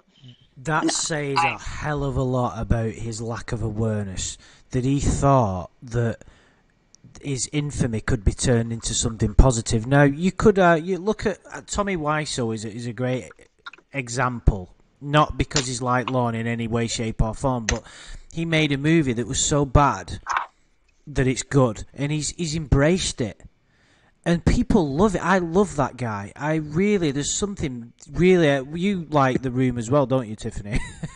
Yes, And of course. we both like Tommy Wiseau as a character from what we can tell. It's just like, what a great guy. He made that movie, and some people would hide away and be too ashamed, but he embraced it, and he's fulfilled his ambition in a way. It's just a remarkable tale.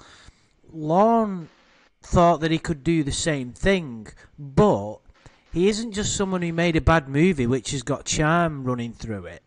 He fucking tried to have sex with a 13-year-old girl. It's the thing that people look upon the worst, and quite rightly so, because to take advantage of someone's child, is just fucking an appalling, one of the worst things humans can do. But he thought that like he could turn that into a positive, and people liked him.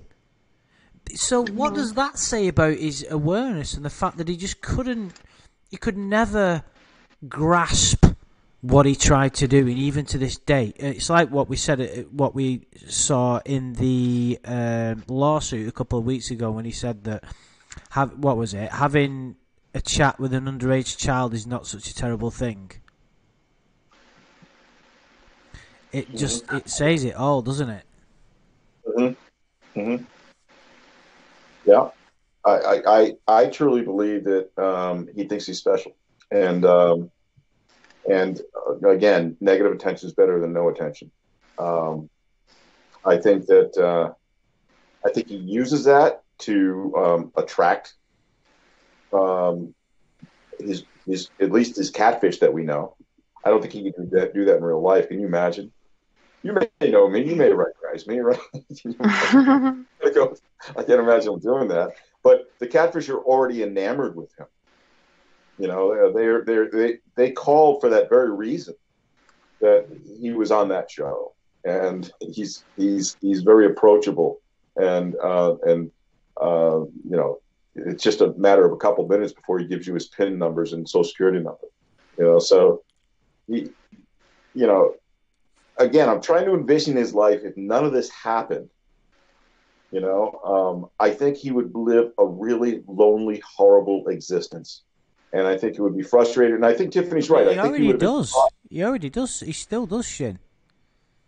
I don't think he feels that. I think that he feels the catfish are his company, are real. So are you saying it was a positive? It's been, because that's kind of where we were going down. No, that's not the right word. A positive for him? No, that's not the right word. I think. Well, isn't it positive? You just said that, or you believe that if it wasn't for the catfishing, he would be in a really... That's what I'm looking for. Preferable, not positive. Not a positive thing. He'd rather have the catfish than no one calling his phone. Nobody would call him. The only person who talks to him is Roy. And his mother won't even say, I love you. You know? and Tony's gone now, you know, but even before then, he was persona non grata there.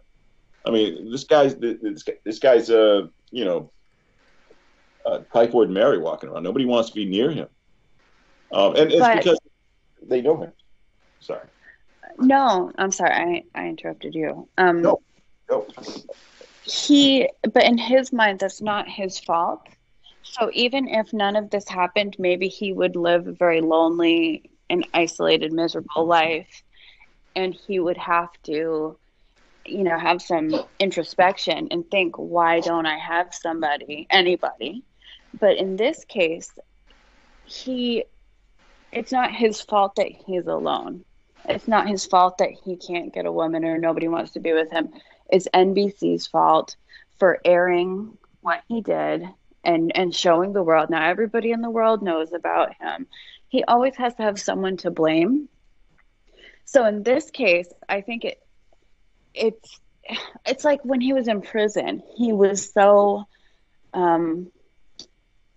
self-righteous the whole time. Yeah, he was going to, you know, expose this injustice that had been committed against him. He was on a mission. It gave him a purpose. The 44 cents versus 42 cents. I'm going to blow this lid wide open. When he had someone to blame, he had someone to point at and say, it's their fault. It's never my fault. It's their fault. And this whole, you know, I'm sure in his mind, the state of his life right now, if he ever actually sits back and thinks about how miserable and shitty his life actually is, everyone else is to blame besides him. That's his ready-made excuse for failing in life. Mm-hmm. That's interesting. And I think he needs that. I think he needs someone to blame other than himself. Yeah. It kind of what you were saying there about he feels that it's not his fault. He kind of what interests me the most is like I've said, and I repeat myself all the time, is what created Lorne. I don't think people like Lorne just are born and then that's the end of it. There's some really negative shits happen to him. Like he makes the decisions to be like he is, and I'm not trying to say he doesn't, but it's like, what negative influence did he have that set him on this path, and was there ever a way? His delusions are so deeply embedded. It's like, I suppose I'm going back to the point of, is there something fundamentally wrong with him that we're not aware of? Because if that's the case, that puts a whole different complexion on everything, doesn't it? It doesn't for me. Me either. So if he it really doesn't, because okay. I don't care what could be wrong with him or not. There's also the idea that he does know that it was wrong. He does know. He's not completely, he didn't walk into the house and then have Chris Hansen walk out and be like, what's wrong? I don't understand what you're doing here. I'm here to see my girlfriend. There was none of that. He knew exactly what was happening. No, he knew he was legally wrong. He knew he was completely screwed. Of course. So then That's what all does it matter? that's needed. It doesn't matter what in his mind he realizes what's wrong, or to what level, or if he has your understanding or my understanding or anyone else's. It's his understanding, and it's wrong. That's it. Okay. And if he feels safe, he's going to go forward with it. I don't agree with the black and white thing. I think that if... I'm not saying that... I don't know if there's something... I don't think there is anything... For what it's worth, I don't think there is any kind of massive genetic issue that's making him behave like this. I think it's a number of factors from his past and his refusal to change, which is very pronounced and very cartoon-like, and that's why we find it funny. But I don't believe that if someone had... Because we're almost getting philosophical here. How much free will do people have, and how much of the decisions are influenced by the past? You see, the sort of beliefs that I adhere to say that until you gain a level of awareness to go beyond your mental conditioning, you don't have free will. And there's a lot of philosophers that say the same thing, and Shakespeare said the same thing. We're all just actors on a stage, like ants running around not knowing what. We're like drones. So it's like, how aware is he, and how aware are we all? And like I said, you can go as deep as you want to with this, and you can go as deep as you want to, is because we're all, each human is infinitely complicated. We'll never understand the human spirit, but I don't attribute the same. My perspective is a little bit different. I don't believe everything's black and white. I think everything's a shade of grey, and I think that, like I said, I believe that when I made the video about Lorne's absent father, and obviously I got a little bit of grief in the comments saying, you're making excuses for him. That's not what I'm trying to do. I was trying to figure out if there's specific reasons that he ended up to be. What is it? Why can he not take a shred of responsibility? Because it's abnormal, isn't it? It's not normal behaviour by any standard. It's just completely it's just out there, isn't it? That's why we find it so entertaining. If there is something wrong with him, then what's even more maddening is the fact that he refuses to accept help, or he refuses to cooperate. He refuses to give himself up. Rape class for 9 years. Come on, Christ's sake. All you got to do is just play the game. But the only people he'll open up to is people who he is romantically enamored with.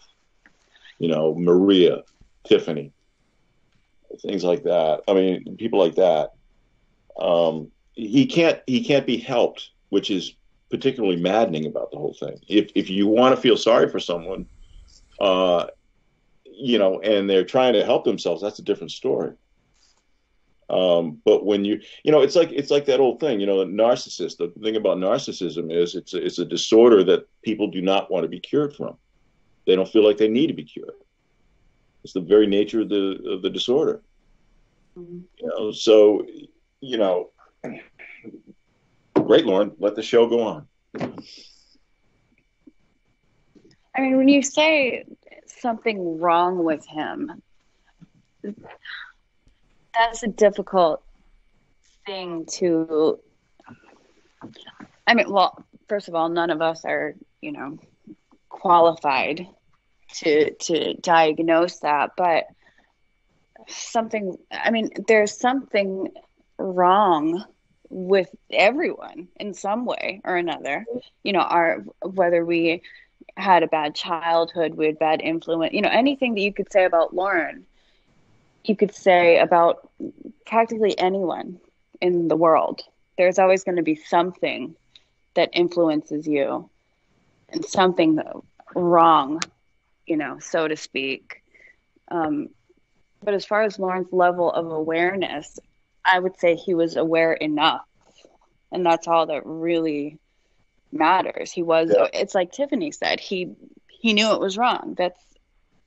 It's pretty black and white to me too, as far as, different levels of his culpability. Right. Lorne doesn't care what he did. That he knows he's doing wrong and he doesn't care. That's quite obvious. But Andrew, he cares if other people know that. Yeah, but he doesn't. He cares care about being exposed. He doesn't care for his own integrity and his own soul. He doesn't give a shit. And there's millions of people like him who will basically do anything if it means a quick pleasure, if it means a quick something that they'll gain. They'll screw people over, they'll rob them, beat them, kill them. There's many people. Lorne is like that. If he thinks he can get a quick fix from something, he'll do it. There's no doubt about that.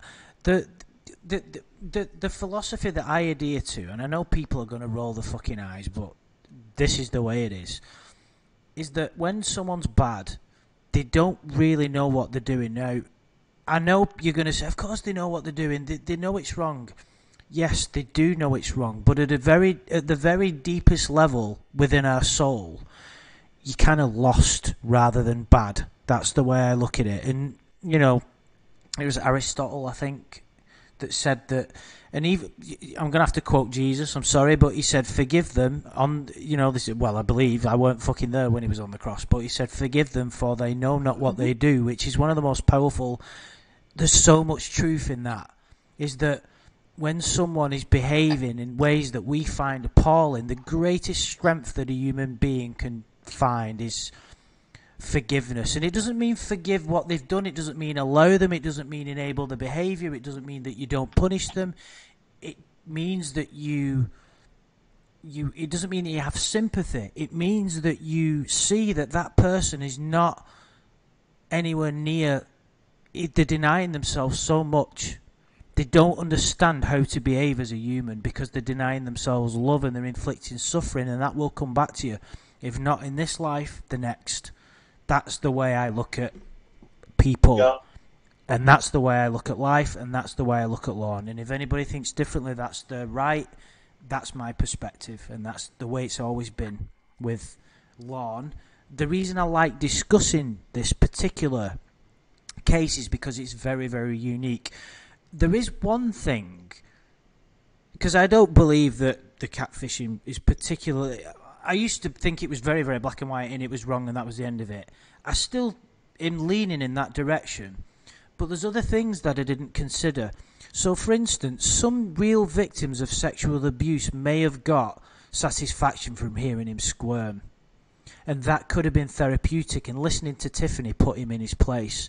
And if some victims of sexual abuse got something out of that, you could make a very fucking strong argument that fuck Lorne. Fuck his time wasted and his suffering. If his actions have helped, or sort of what he went through has helped genuine victims of sexual abuse, then fuck him. You know what I mean? We had that discussion a couple of years ago that maybe this could be some form of therapy for victims, just seeing this kind of comeuppance on predators. That's got to make them feel better, I would imagine. But there's a lot of things that, in terms of what Lorne does to us personally, things like that. Everybody talks about how one person put it, Lorne is the only reason why I stopped having low self-esteem. There are certain things that the catfish and Lorne create in each one of us. And for whatever reason it is, good or bad or whatnot. My life has been actually pretty good since I've been doing Lorne. I'm not saying there's a causation, but there's a correlation there. It's been an interesting distraction for me. Sometimes, I catch myself, oh my God, would Lorne say something that I just said? I should apologize right now. Things like that. You want to be unlike him as much as possible.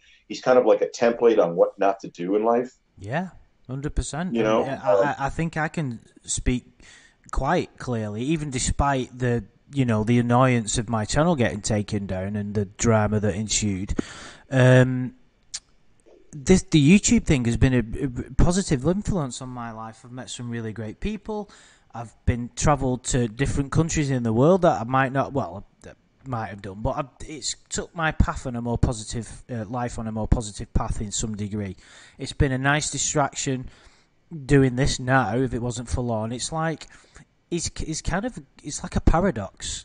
The kind of thing that he did has had a massively positive effect, but for his own detriment, which is sort of goes back to that really surreal feeling I got when I was in court, like his existence was for our amusement and benefit. It's very, very fucking weird. It really is.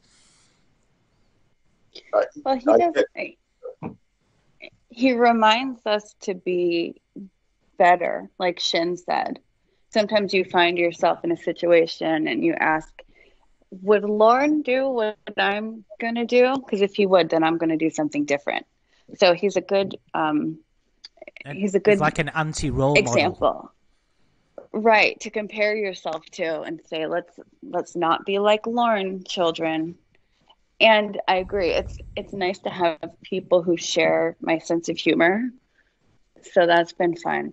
But as far as the catfishing in particular, and what you were saying about victims, helping victims to hear this stuff, I think that's true in more ways than one. Like hearing Tiffany talk to Lorne, she reminds Lorne that it's never a victim's fault, no matter what, when he tries to shift blame onto the children that he tried to groom and abuse.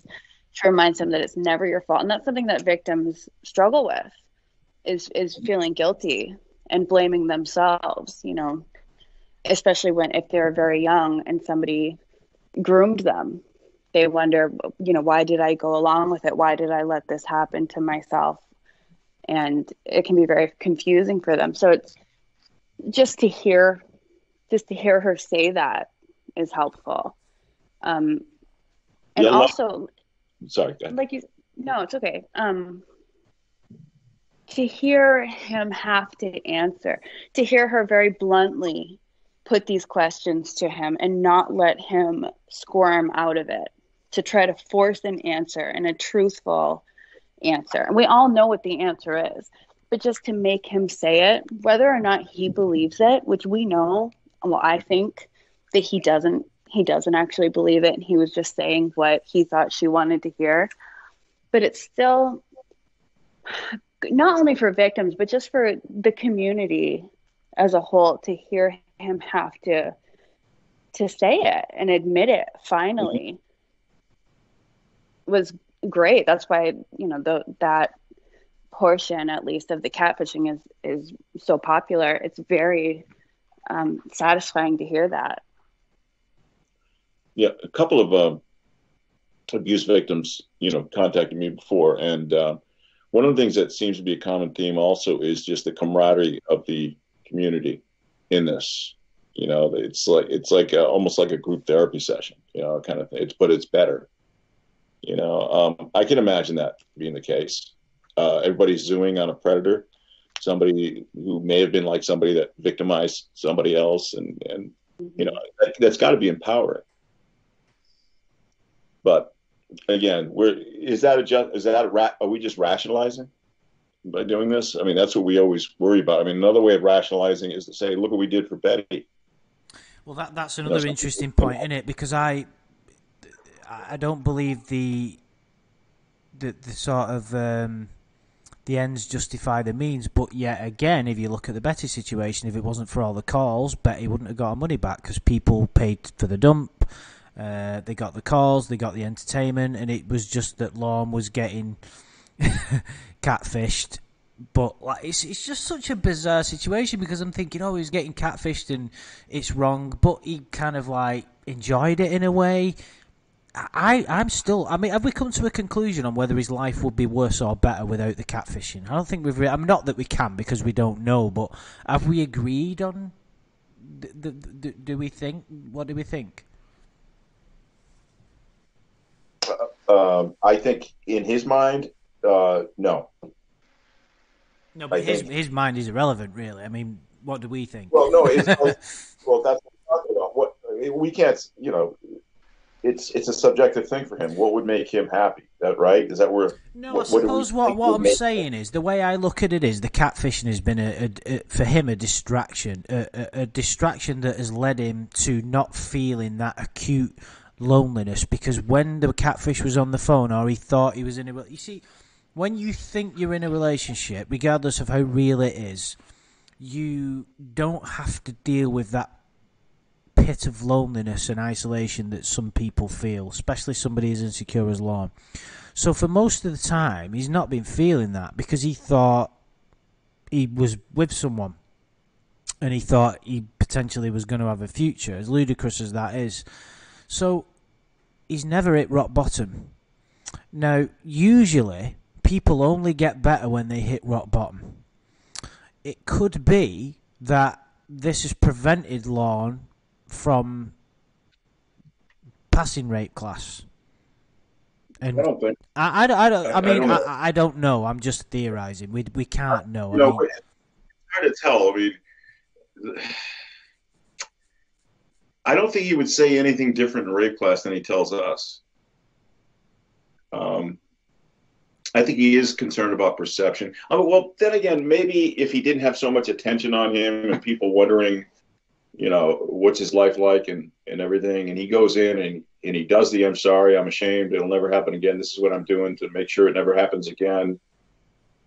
And then he doesn't have to worry about anybody finding out that he did that, to take away his defiance. Maybe he would come through, but I doubt it. I think he's always going to be defiant, no matter what. And you got to remember, originally he thought that this community, his notoriety, was going to bring him support. Yeah, he did. That's just that is about as deluded as it gets. I mean, selling his eBay stuff with his autograph on it. A guitar that I believe was selling more than a Dolly Parton signed guitar. I believe. Yeah. I think it was $2,000, wasn't it? Mm-hmm. I think so. And I think it might have even been clobbering time. My apologies if it wasn't, but I'm sure he found or said that there was a guitar on eBay that Dolly Parton had signed that was less than the one that fucking. Can you believe it though? Like, just think about that for a minute. The comedy potential there is brilliant, but that's just so. He thought he had celebrity supporters. Yeah, was it Stallone and Sylvester Stallone. I think so. There were several. Leah Remini. Yeah. The kook, the photograph cook. Hulk Hogan. Ramsey clip. What was he? Gordon Ramsay. Yeah. Yeah, he thought they were banding together to say how unfair it was that his probation was or he was being violated for drinking. His celebrity supporters thought that was unfair. We were there. And they wanted to work with him professionally. I think there was supposed to be a video with Sylvester Stallone. Chair aerobics. Wasn't there something about him going to the grand opening of a restaurant or something, a celebrity restaurant? Yeah. Just I don't ridiculous, remember, but just stupid, ridiculous things that nobody would believe ever, because it all comes down to the fact that Lorne is a sex offender. So the fact that he was on TV, and I think that he overlooks the reason he was on TV for the fact that he was on TV. And that's why he could believe quite that. A fatal error, isn't it, in his situation? It is. Yeah, it definitely is. So you could overlook that and believe that the actress who participated in the sting wanted to be his girlfriend, and they were going to be like Brad Pitt and Angelina Jolie. They were a celebrity couple because they were both on TV. I would like to know how probation deals with this.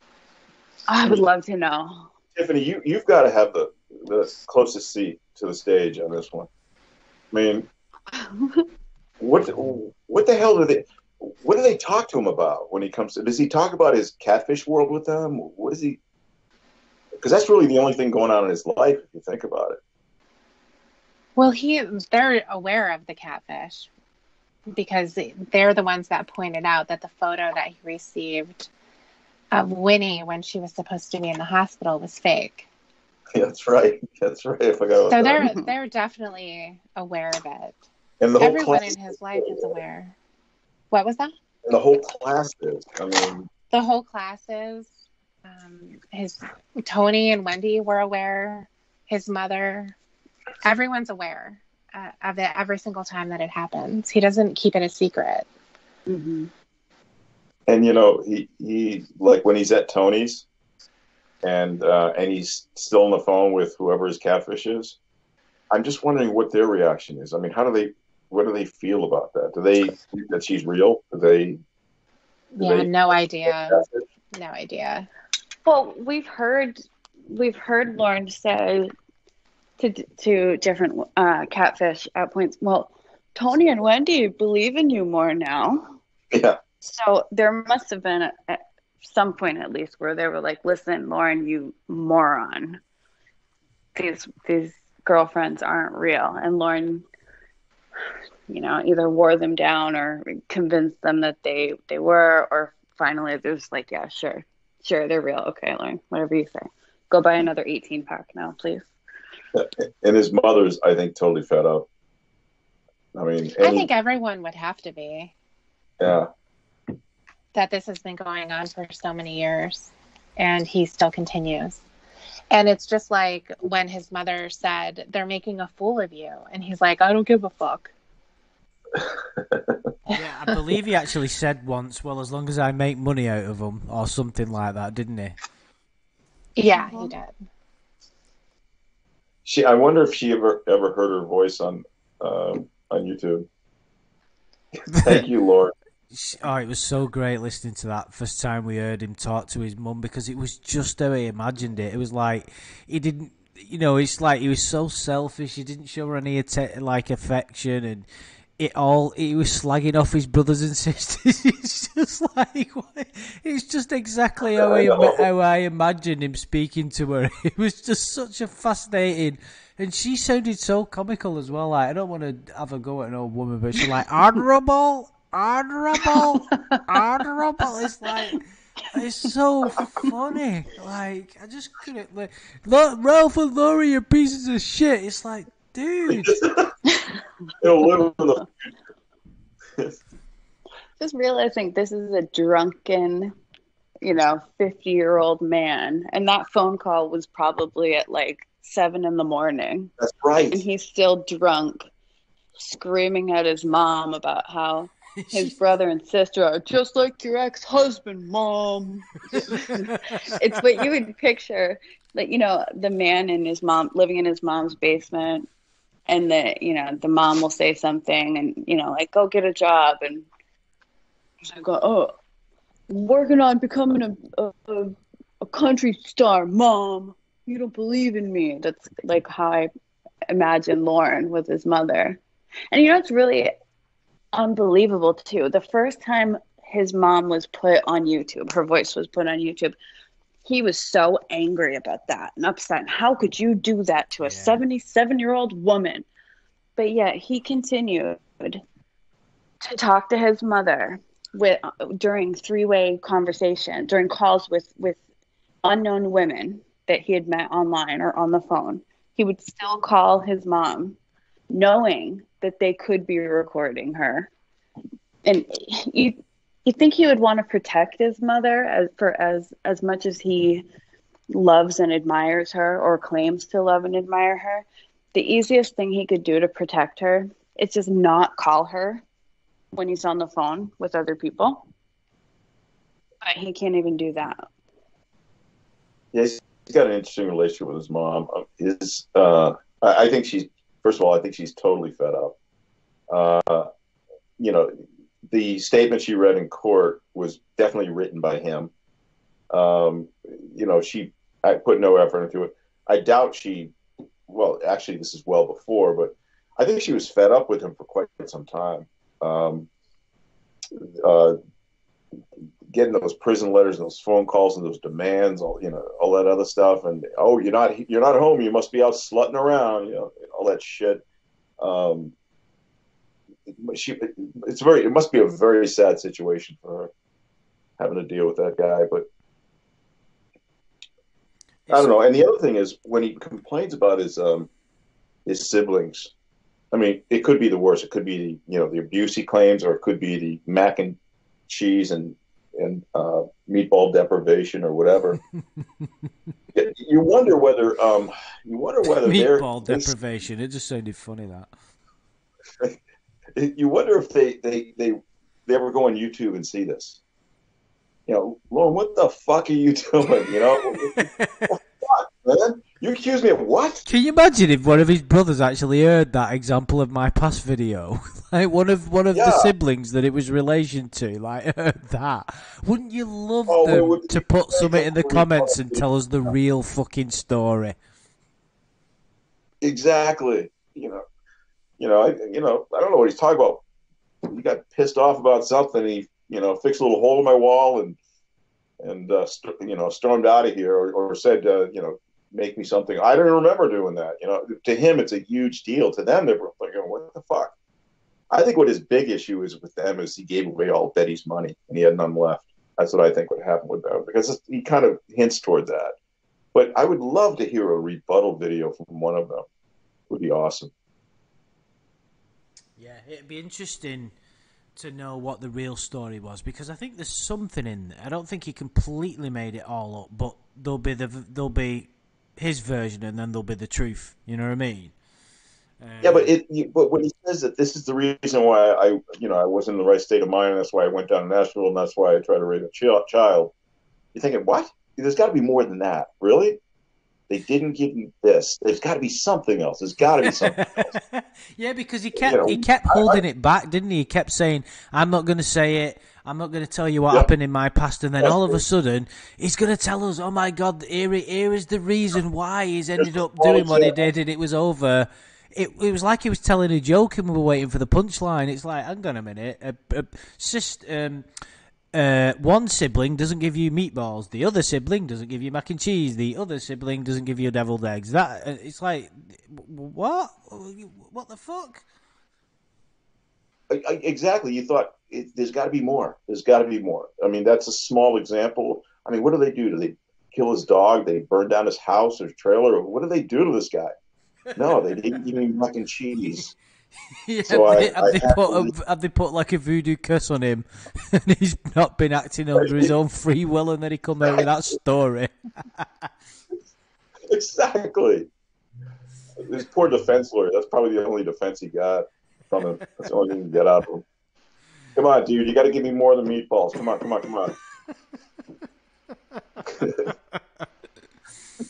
To be fair, at least the whole thing was hilarious. Sorry. No, go on. The shaker weight video, the cooking videos, everything is just, and the production was perfect. It wasn't. It was. Thank God you could see the screen. He's clear. You could hear him. But everything else, the set design, everything else was like perfect for him. I mean, I couldn't wait for him to come up with more videos. The only ones I didn't listen to was his singing videos. I couldn't stand those. No, I didn't. I didn't really. But it's weird. I think the Lorne reality show, not even the reality show, just the videos where he'd have a go at Nathaniel. Spark the wind. Yeah, just videos like that were remarkable. Like there's a total wealth of videos there that's just hilarious. Remember one where he was juggling, like just started doing tricks and stuff. He's like, what the fuck is this guy doing? Monkey? what was the other one? Oh shit, I can't remember. One that really got me. And his book. Come on, we can't forget his book. Guys, don't say anything. His book. And you mean your book report? Yeah, you mean that review that you where said is you was that? going to do fucking 6 months ago? Is that what we're not allowed to mention? I think it's really overdue. He adds another medium to the joy we have, with him by, writing a book, something literary. It's great. It's What about the children's book? That's a good point. Think That about was a good idea. Oh God, yeah. Wow.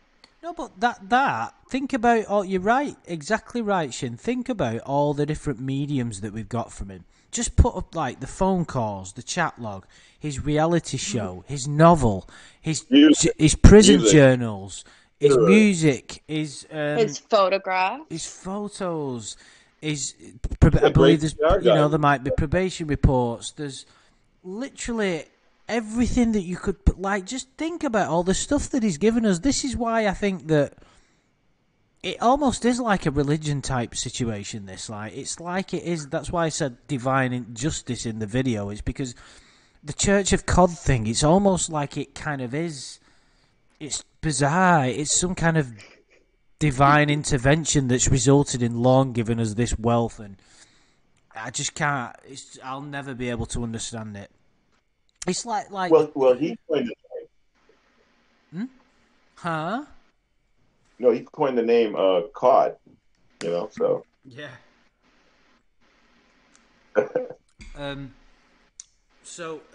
Have we? I'm going to ask you all individually. Amanda James, do you think that Lorne's life would have been better without the catfishing?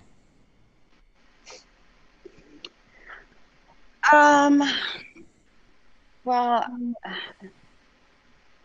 I don't know. I mean, define better because like we said, less suffering. Oh. Less suffering. And everybody. So, I mean, is that suffering? I mean, maybe Lorne would have less suffering, but he would also have less joy and less happiness. So I guess you got to balance them out, right? I don't know, though. Honestly, I'm going to say no, because if he was suffering so much from the catfishing, then why would he go along with it for years and years? Because it's better than the alternative. That's why I think that it's actually helped him.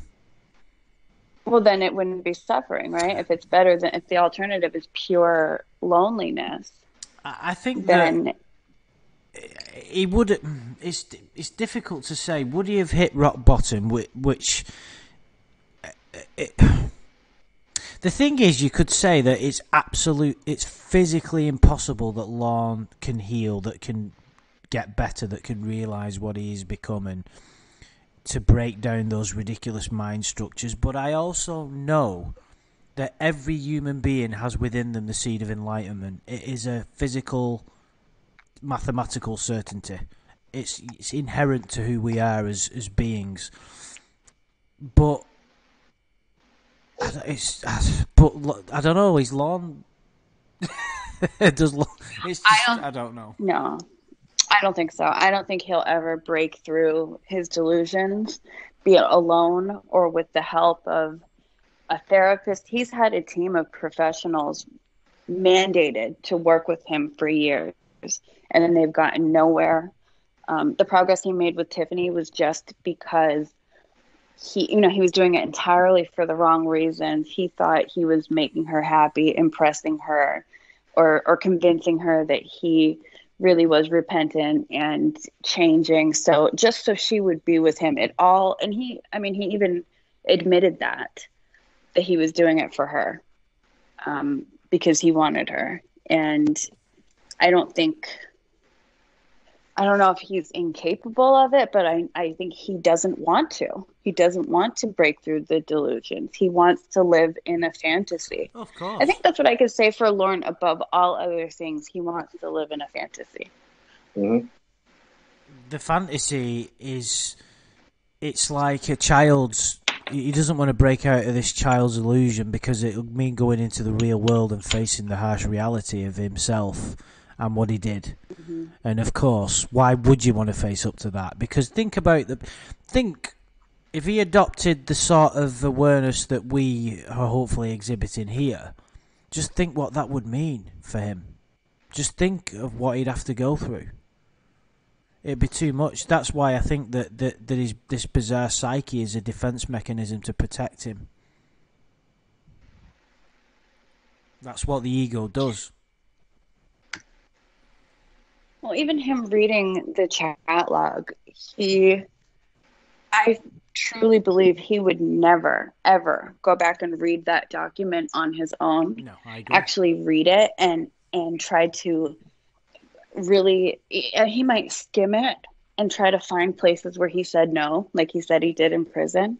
But even when he went back and read it with Tiffany, he wanted it recorded. He wanted all of his reactions, all of his sniffles and tears and his, oh, Jesus fucking Christ. If you listen to him read that at the beginning of any dirty phrases, which come frequently, but before he'd read any of that, he'd say, oh, Jesus fucking Christ, this fucking thing.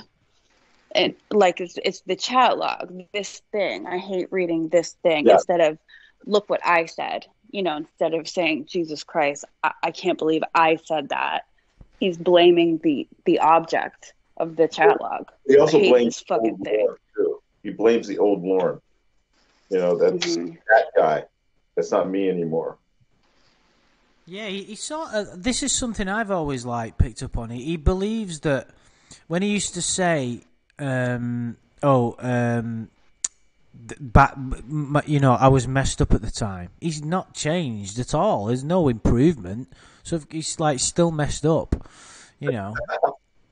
So there's no differentiation between him and yesterday's Lorne. None at all. In fact, he's got worse, if anything. And his attractions to fucking adolescent kids or whatever you want to call them is still exactly the same. Tiffany? Do you think? What do you think? Where do you think Lorne had gone without the catfishing? I mean, obviously it's just a theory, but I mean, do you have any interest in insights at all or thoughts? No, it's really hard to say what would have happened. I think, in general, his life would have the same path as it's led him to have.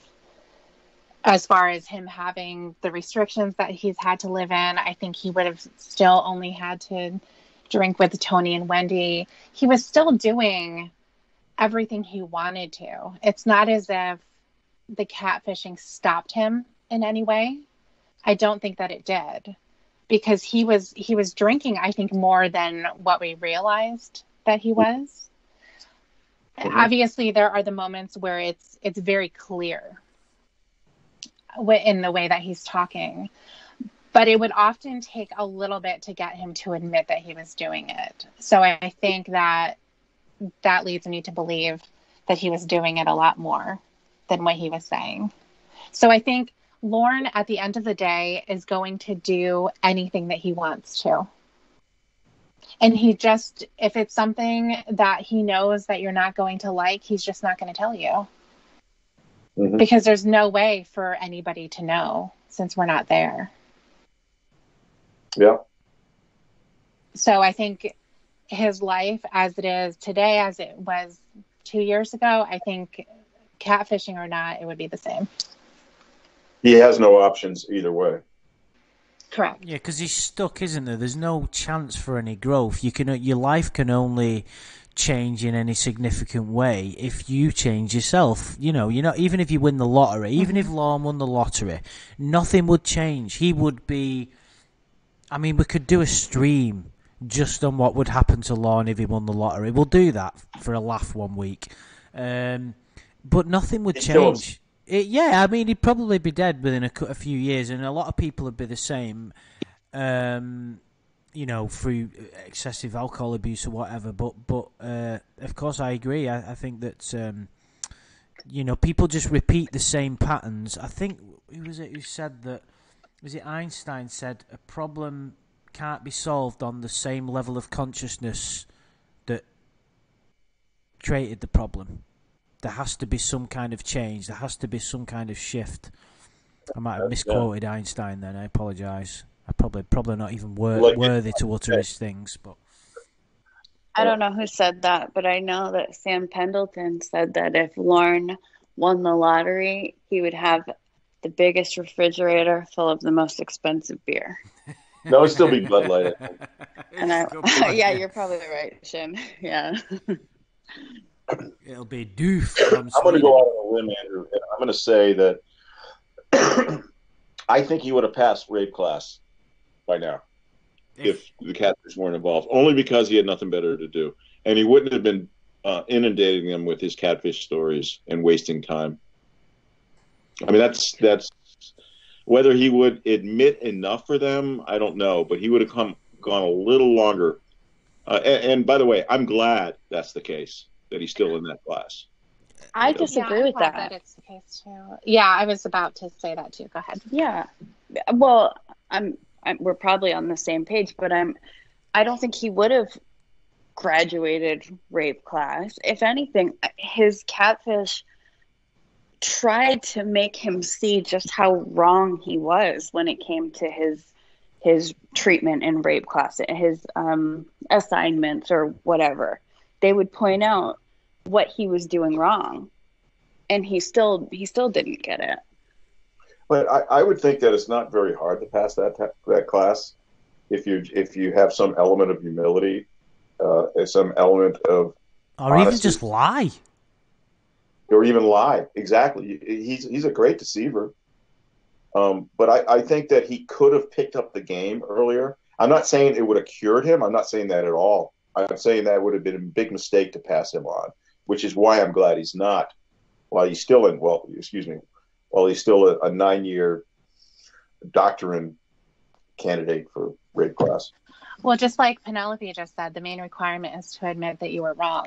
And that's the basis of the questions that are in his book that he has to answer. And he's not able to do that. Well, that's even when it comes to his plea agreement, he feels like he was wronged into making that decision. Mm-hmm. He was screwed over. He didn't have the proper defense. And that's the reason why he had it. There you have the basis for his lawsuits. But that is also what would be seen as you admitting, okay, I don't want to go to trial because if I do, I'm going to be facing a lot more than what I'm going to have right here. And this government has enough evidence to do that. So I'm going to have to just take that guilty plea. And so I think that he would not be able to pass it in any way. The answers to his questions are complete deflections. Deflections. If anybody remembers, the one question that I've talked about quite a lot is, what would you have to have in order to not offend again? What would need to happen? And he goes off on this. I mean, he didn't even fill the page, which is the requirement is you have to fill a couple of pages. That's the expectation. They really want you to explain things. And Lorne writes a paragraph about how the internet has people who are not honest. And he's talking about how his drinking is involved in that question too. And he can't answer the question at all, because what he would be doing in a sense is saying, okay, if I didn't have these things in place, then it's possible that I could reoffend. And in a sense, he would then be admitting that he is an offender. And he can't do that. And like I said, he should have, if anything, with their help or with their input, the various catfish with their input, that should have helped him get through the class, because it was explained to him why his answers were wrong and why, like you said, Tiffany, you went over that assignment with him and you told him, this is why you're still in class. This is wrong. You're not taking responsibility. You're not admitting your guilt. and he still couldn't get it. He still just would not bring himself to admit what he did without deflecting and making excuses and blaming everything and everyone but himself. I guess my point is, do you think that he's not honest and he doesn't admit what he did was wrong in order to avoid saving face with his catfish? That's no. Okay. No, I think he just isn't able to do that. I don't think that he can with anything. And that probably goes back to even as a kid. Yeah. There's a lot of deflection. Everything is deflected off of back to somebody else. It's always what about you? What about you? Yeah, it always is. Yeah. What about you? What about Ralph? What about Lori? Yeah. What about Chris Hansen? What about Xavier Von Erck? Mm-hmm. Or I don't know. That's his other one. You know he knows when you're asking these tough questions. Well, yeah, and that is just a cop out of an answer, because I do understand that you're not always going to be able to verbalize the truth, especially when it's sort of like for myself trying to explain why is it that for Lorne I hold him to a different standard than I do anybody else. How is it that I'm not able to see him as a human and teach and treat him like that and feel that same type of feeling? Even when it comes to other people who get notoriously catfished, Chris Chan is an example. I don't know everything about his story, but what I do know, from what I understand, he's not a child predator. And as soon as the child predator aspect of somebody's life comes in, everything else in my mind gets erased. Mm-hmm. It doesn't matter what he's done. It's like Dr. Nasser, who treated, a ton of athletes and probably helped them. He wouldn't have been in his position if he wasn't good at what he did. But in my mind, none of that matters because of also him abusing his patients. Yeah. I don't think that's unusual. Yeah. And that is the way that I think. And it's something that I really have thought about it a lot. And I can't wrap my head around Lorne wanting people to forget that or to be able to look past it. Because his whole being is totally different. Of a thing. His whole perspective on life and people and doing the right thing, his reality doesn't exist for yours, Tiffany. The way that you live your life and the things that you've been through and that you've learned and that you've grown for and that you have empathy for other people, them are things that are not in Lorne's reality.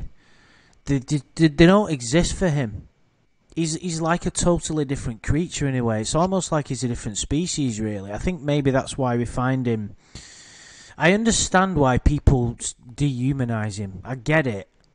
How could you not at least think a little bit that way when someone tried to do what he did? And there's evidence to suggest that he'd do it again. But he is a human at the end of the day, unless we could. Do you think we should get a DNA test done on him just to be sure? What do you think? 70%. But those results would be fucking interesting, wouldn't they? That would be interesting. That's a huge element. The fact that he would still be doing this today, that is huge. And that he hasn't gotten better. He's gotten worse. What do you mean he's gotten worse? Oh, I don't know. Maybe he's always been the same and we're just seeing it now. But, the jealousy, the idea that until he talked to Tiffany, the children could fall in love. He was still harboring that thought. That's not somebody who's learned anything from prison. He hasn't learned anything from anything that's happened to him, and I can't believe I left the lawsuit out of all the things I was rattling off before about all the sort of mediums that he's given us. I left out the police interview and I left out the lawsuit. The lawsuits are just. I mean, I know we did a couple of videos on them, but we only scratched the surface. And unintentional travel and female powers and whatever He's else. bombarding us. It's crazy, isn't it? Like you just can't. I just can't understand this at all. But yeah, he's.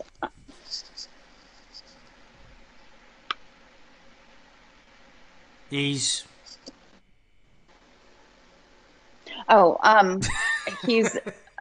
Sorry, I thought you were gonna speak. But he's not only unrepentant. It seems he hasn't learned anything over all these years. He's taken nothing away from it, except the only lessons that stick with him are what he perceives as wrongs done to him by other people. Mm-hmm. There's so many things that have been exposed about him during the catfishing that show that he hasn't learned, he hasn't grown. He's not trying to be a better person. He's just as despicable now as he was back then. And maybe even more so, because back then he didn't realize, like when he was talking to Kayla, he was unaware that somebody was watching and paying attention to what he was doing other than a child. And now, through all these years, he's known that's a real possibility, and he still said and did many really horrible, despicable things that most people would never even humor the thought of saying or doing. Mm-hmm.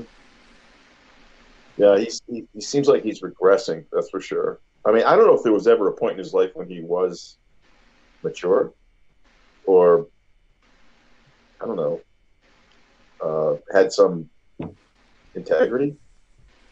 I don't know if that's ever been the case. Yeah, that's hard to say, obviously, because we didn't know him back then. And obviously he did have it difficult growing up. And I think that his siblings probably didn't treat him well.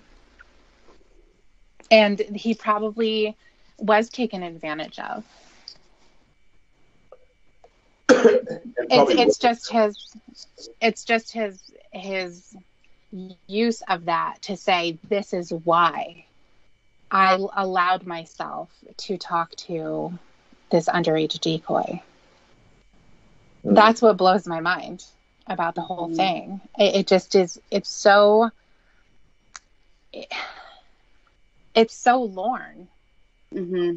You know, even for him to be, even for him to be sitting in front of Chris Hansen, and clearly that is a very stressful situation. He doesn't know what's happening, but he knows that it's the worst case scenario. No matter who it is, whether that's a dad or a cop, someone that's an adult that now sees Lorne exactly in this home that a girl was supposed to be at. So for him to be sitting there, and then when Chris is asking him, why are you here? How did you end up here? And he starts talking about Amanda James. I spent 5 years or 3 years, whatever it was, talking to a girl. And he goes on this story. Mm-hmm. He cannot just say, and I know why he didn't, because that would be a very hard thing to ask for somebody to be completely honest when they're faced with something like that. But for him to even at the point in speaking with him not too long ago, was it like 2 years now or something? But for him to still be at that point of saying, I never even meant to, I didn't want to. And he was struggling. Mm-hmm. Sorry, I just want to remind everybody how he told you. He actually said that the reason he went there was to check on her and make sure no one was hurting her. And he said that to you, right? I just listened to that recently. Yeah, he said that. Quick though. And he also said that there was thunder. And you can hear him. I didn't know that. Sort of. Yeah, you can hear him struggling through because he's making it up as he goes along. Mm-hmm. So he's really unsure of it. And I think that his uneasiness of saying those words is because he knows they're bullshit, which obviously they are. Right. But he's kind of like, I shouldn't have said that. Well, to even have the nerve to say it. Sure. You tried to, he tried to make it that one night that was the mistake, and Yeah. you tried to bring him back to the first night he showed his dick, and that was where he was really uncomfortable. That's where he really couldn't explain things, and he even tried to say it's because she was showing me attention and I haven't felt that in a long time. Blah blah blah. Well, this is before any of that. She was just yes, hi, that's it. I didn't want his money. This is what he did before. Exactly. But what he doesn't realize. I'm sorry. No, I interrupted you. You keep going. Thank you. Let's hope that catches on. What he doesn't realize is that every night when he went to bed, he woke up the next morning, thought about what he did the night before. Perhaps he did, who knows, and then did it again. And he did that for 30 straight days. I mean, this is not a one time I didn't mean to do it. This is not an unintentional travel. This is yeah, that's why none of his arguments stand up, and you're exactly right. That's a great point to make, isn't it? Yeah, it's to him. He's big about quantity and volume. That's his big thing. Are you cheating on me some more? Are is everything? Did you get a long enough look at it? To him, as long as he puts the time in, I've been with you for 6 months, or we've been together for 9 months. That's enough for him to establish a relationship, to have that other person be obligated to him. Same thing with Koala. I think he was just trying to get time under his belt for those 30 days, or maybe not consciously, but every night he had a chance to evaluate what he did, and then say, no, I shouldn't do this. But there is no evaluation. Nothing. There is. Nothing. It doesn't exist for him, does it? Environment. He did not expect Chris Hansen to come out, or whoever the adult was. He did not appreciate any risk at all. This is my view. I think he came into that thinking that everything was going to go smooth. And, because he had covered all of his bases. Right. He thought he did before. Right. He was not aware. So he was totally in shock when Chris came out. He was unprepared. Oh, God. I love that look on his face. Hi, sir. I like what I think it's Kevin S. has just put. There should be a lawn museum in Nashville. Can you imagine that? There'd be like a copy of the chat log, the original chat log that Chris Hansen had. That'd be like on a pillow behind some glass case, on a velvet pillow. Then you could have like his hat, and then his T-shirt. Then you could have photographs of his. You could actually come up with it, and then you could press a button and some of the calls could start, and then there'd be like a massive projector where he's getting busted. They have a tour bus down there, or Cornville. Imagine a tour bus coming in front of Lauren's house every day. I fucking love it. I think he would love it. Oh, God. Oh, my God. Yeah, well, we've been... I knew that this would... the reason I did it on a Saturday at this time was I didn't want to stop mid-flow like you usually do. We could do another one of these, but I think we've pretty much gone over everything more or less that we wanted to. I'm sure it'll stop and I'll think, oh shit, I wanted to talk about that. Has anybody got anything that they want to bring up? No, I just could have gone sideways. I'm glad it did. This is great. No, I can appreciate Andrew's position and people who don't agree with catfishing. I understand. I obviously can only go by what I'm thinking and feeling, and what I was thinking and feeling at the time as well.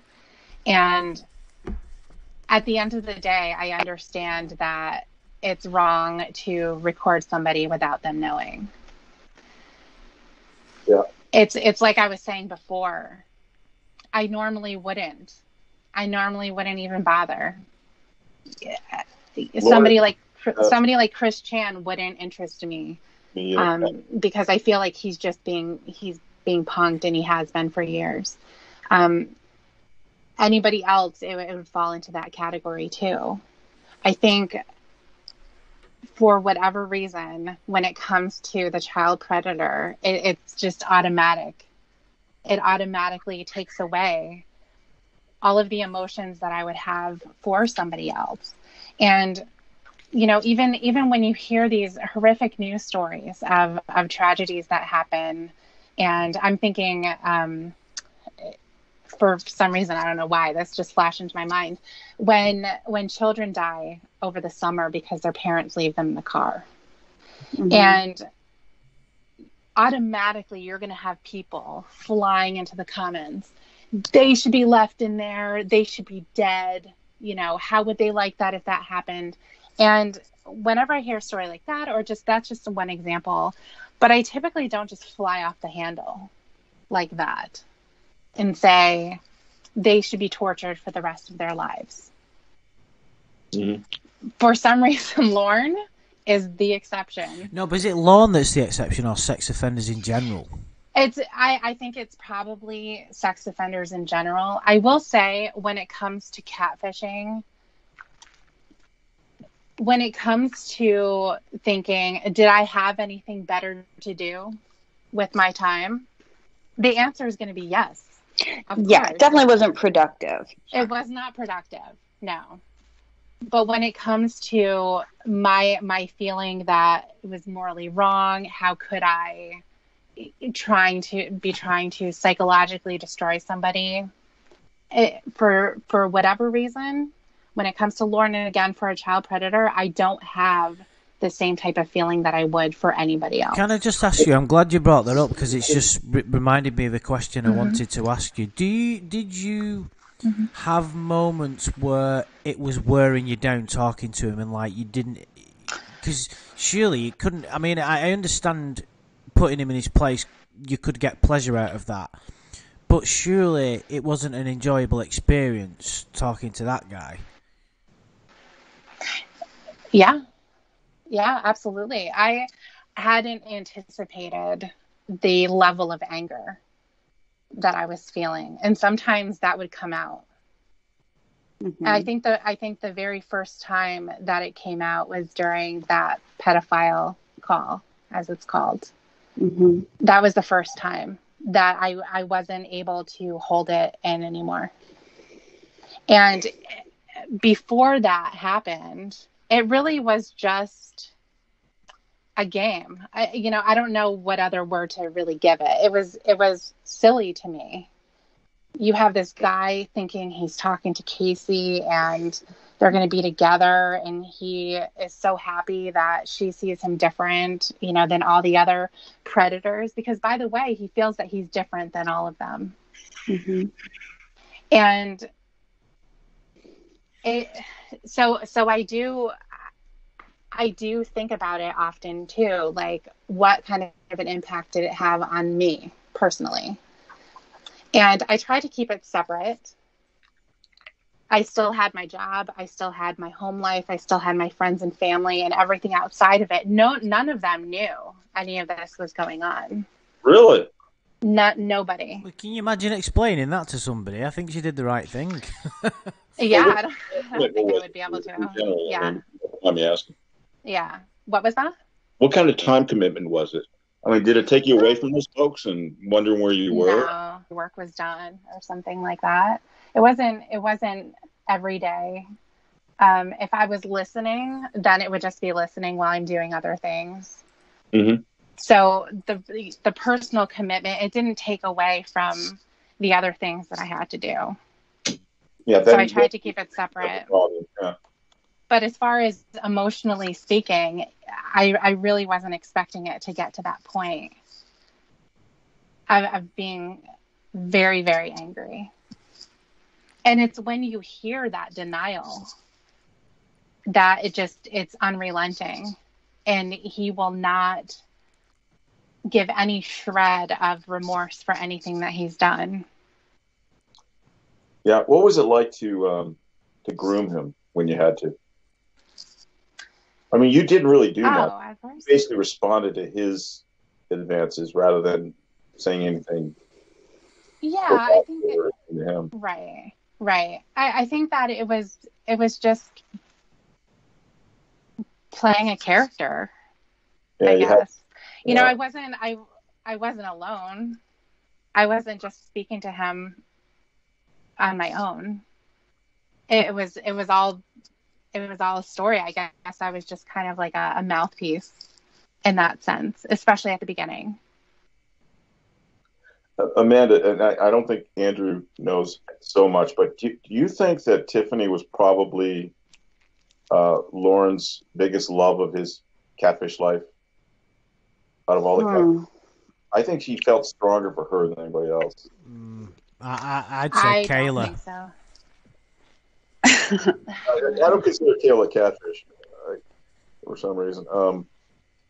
No, I think she was certainly the most normal and the most, or Debbie at least. But again, she was more than one character. So it depends on which character you're talking about. But I think he was the Debbie character. He was in love with whoever it was he was talking to. Right. It'll be whoever he's talking to at the time, and he trusts them more than he's ever trusted anybody. He puts them right up there with mom. It's the same thing over and over. He just doesn't realize that he's telling the same people. Right. And everyone's heard it all before. Yeah. So anything he has to say it's all either happened before, or he's making certain changes to his stories that somebody's going to know. And they'll say, that's not true. Tiffany, so when you were saying about it sometimes getting angry and you lost it a couple of times, which obviously I'm pretty sure anybody would.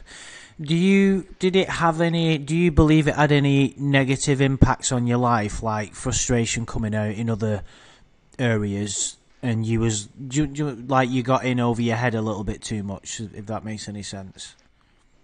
You go on a murder spree? I did not, no. And I didn't speak to anybody else the way that I spoke to Lorne. I didn't become aggressive or start yelling or anything like that. You weren't that bad to him, I don't think. No, but I think that sometimes I was. That bad to Lorne?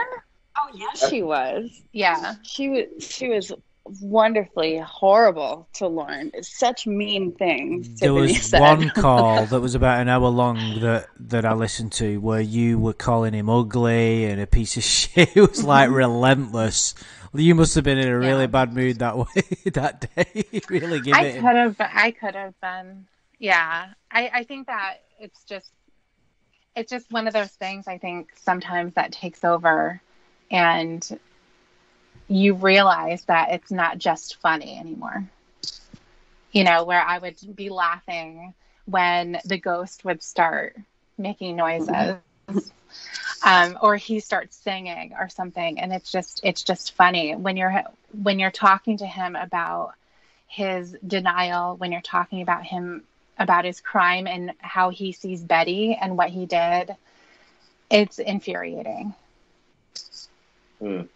So that stuff is pretty difficult. And hearing, I haven't listened back to calls in quite a long time.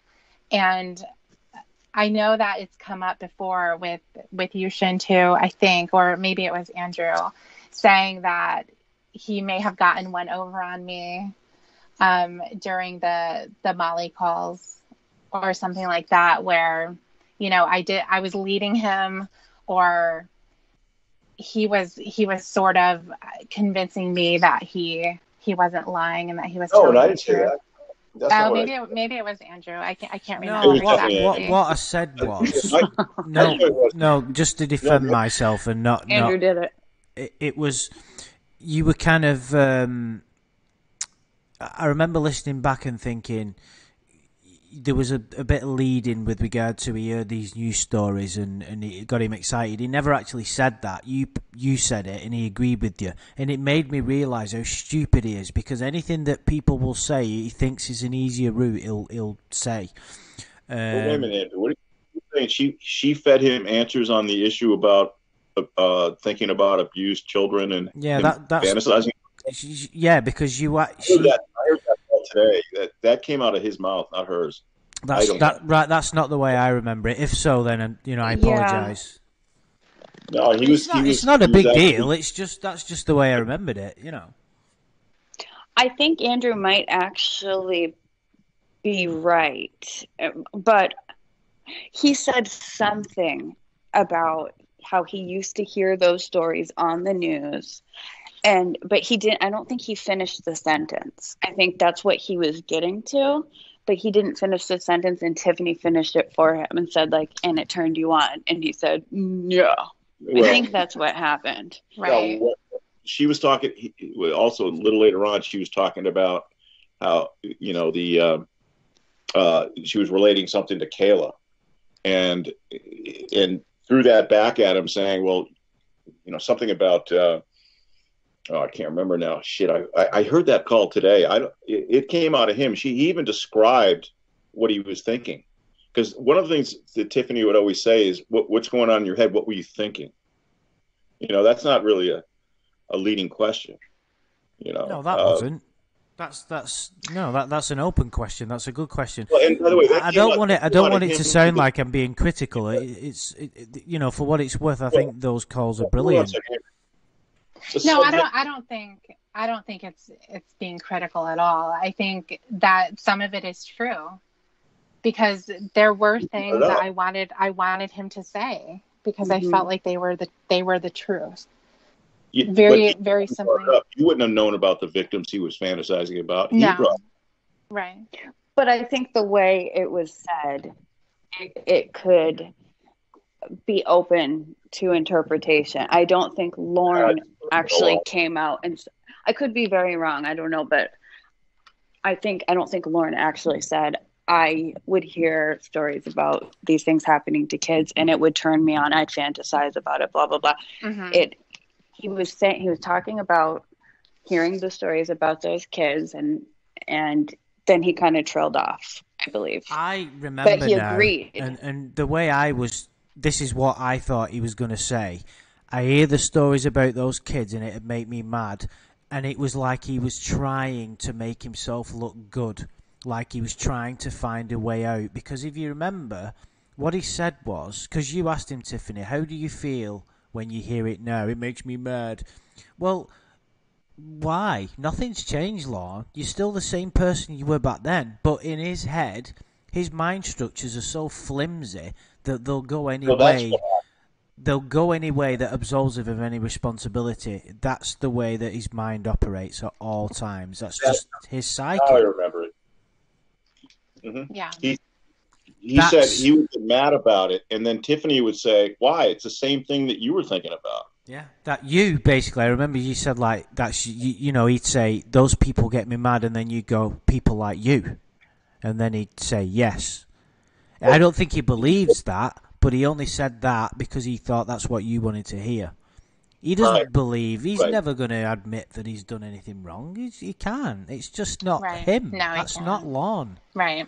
He does it because he thinks that's what you want to hear, or whatever the catfish wants to hear, because that, in his twisted brain, thinks that somehow... I mean, think about this logically, right? He thinks he's going to get a romantic relationship with a girl who's questioning him over sexual abuse to children. It's he thinks by admitting that he was turned on by the thought of raping a little girl, he thinks that's going to get Tiffany in his bed.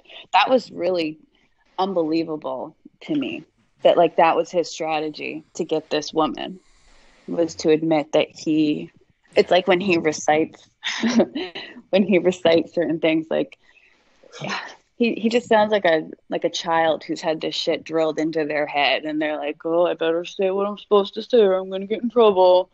And Tiffany's like, well, then why did you go there, Lorne? Because the thought of having sex with an underage girl turned me on. Yeah. She's a virgin. And just the way he said it was so, Older like he was mistakes, reciting it. with her. What was that? I That's the other didn't. thing. He engages. Sometimes he actually thinks he's better than every predator, which I think is hilarious because he's probably the worst. Like he did this huge eye roll when you brought up John Wesley Elliott and thinking everybody was a therapist, and you go, shh, what do you mean, shh? That's what you did, stuff like that. He keeps getting brought back into reality when it comes to that. And the guys in his class, somebody said a interesting note here. That he is jealous because they were able to follow through. I'm not exactly sure about that, but he wants to make people believe, or you, Tiffany, to believe that he's grossed out by it. It's upsetting to him, in every way possible. And such a crock of shit. Well, it might be gross to him to think of other men doing it, but it's not gross to him to think of himself doing it. Mm-hmm. But he looks down, and then he actually engages in some catfishing of other predators as well. So he did with Eric Thornton. Yeah, and wasn't he part of the Stanley thing too? Oh yeah, I think he might have been. I can't remember. He knew about it. I know he certainly knew about it. That puts another really spin on the. Is it right to catfish Lorne when he's engaging in catfishing other predators? It's hilarious that he would separate himself. He knew that Stanley was being catfished in this really over the top way with these really over the top characters, and it didn't occur to him that he might be the subject of the same exact thing. Like he really separated himself from Stanley, which it's strange. It's like, why wouldn't you think, oh, you like to fuck with guys caught on to catch a predator, but you're my best friend? No, right. I don't think so. Didn't they provide Stanley with a picture of Lorne? Oh, I think they did. I hope so. Wow. That's great. Yeah. So, just quickly, Tiffany, are you glad you sort of engaged in that with Lorne? That makes it sound like you did something with him, but you get what I mean. Am I glad that I don't regret it? Right. And I don't feel any kind of a moral dilemma or something. Did I do the right thing? Was I just picking on somebody? I don't feel any of that. Right. So it is what it is. Yeah. Yeah. Can I just add on to, Tiffany said, when it comes right down to it, is it the right thing to do to record someone without their knowing? And the answer is no. But I think there are certain exceptions to that, definitely. Like when you're exposing some incredibly despicable behavior. Was it morally wrong to record Mel Gibson being a total crazy asshole to his wife or ex-wife or whatever? No, I don't think so. Was it wrong for Perverted Justice to record Lorne's calls with the decoy? No, absolutely. No. Well, no, of course. I mean, that's very. I will have to make a distinction there. That's very different because that was a criminal case. That was a criminal case being put together. I see that as being incredibly different than. Well, but the Mel Gibson stuff isn't necessarily different. It's exposing his abusive and horrible behavior. Yeah, I don't really know much about that. Would you believe the Gibson thing? He was really abusing his wife, I think it was, and they were in the middle of a custody battle or something. But I got to tell you, it never reached the level of Lorne, never. So Lorne is the exception for everything. It is, even after everything we've discussed, we can all agree that it's a unique case, isn't it? With regard to him, because in most predators' cases, there wouldn't be this kind of asking for it type of thing, because it'd be very black and white of he's been totally fooled. Lorne kind of isn't. He kind of knows what's going on, but his desperation takes over, so that puts a different spin on things. But there's also, like, you know, he's already been done. He's already been convicted and sent to prison for 5 years. Shouldn't that be the end of it? But yet he's still the same person. He hasn't learned anything. It's kind of like, the reason I titled the video Divine Justice, it's almost like it's karma. It's karma for him not taking any responsibility, because ultimately, if he did, this wouldn't be happening, would it? I think it's all kind of karma. The fact that he ran away to Nashville after what he did to Betty and her husband. And if he hadn't screwed them over like that, he probably wouldn't have run off to Nashville.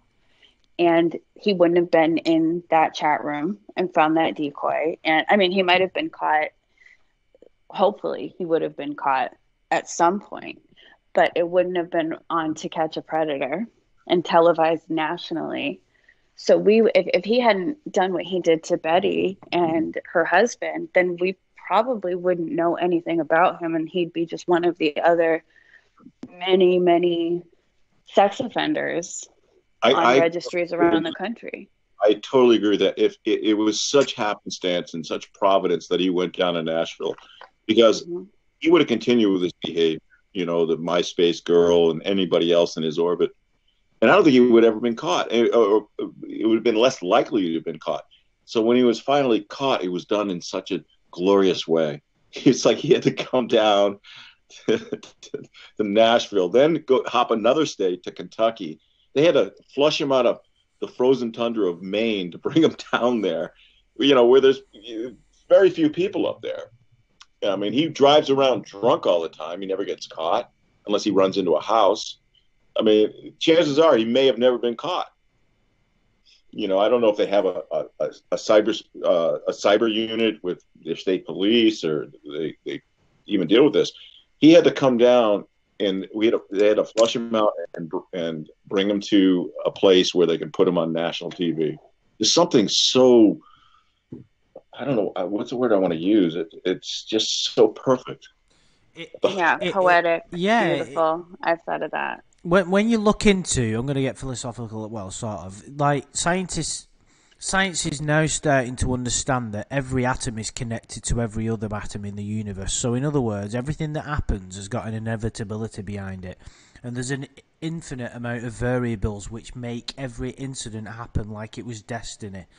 It's really, we're just starting to understand it now, and it's been theorized for thousands of years in spirituality and the teachings of religion, but now science is starting to catch up, and with quantum physics and things like that. So every incident that happens is kind of just think of all the all the intricate. Just think about everything that had to happen in order for us to be sitting here now listening to this. For every one of us who's listening on the stream, and for all those guys, for us four here doing the chat, every little thing that had to happen for this to happen is just it blows your mind. You know, yeah. I mean, if he got his mac and cheese, that would have thrown the entire. It could have just been the postman had a bad day and didn't get the postman slipped, broke a bone, and couldn't deliver Lorne's mac and cheese, and that made him go to the stink, and that made him travel unintentionally, and we're all here now. Just think about that. It was all a misunderstanding.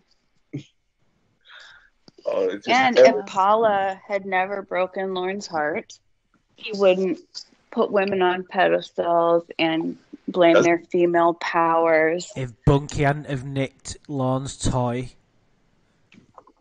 If Amanda James had lied about her Bunky and Bunky. But it's right. It's so funny the way the universe is structured like that, Andrew. You know, all these little sequence of events had to take place. I know. In order for that big bang.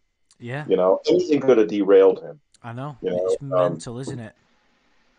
Yeah, I mean, if you know, even something. The thing is, go outside of what he uses as an excuse. go with a real situation where Betty would have said, "Listen, I forgive you. It's okay. You don't have to leave."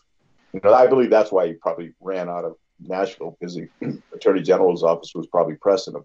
But if that didn't happen, we wouldn't have him down in Nashville.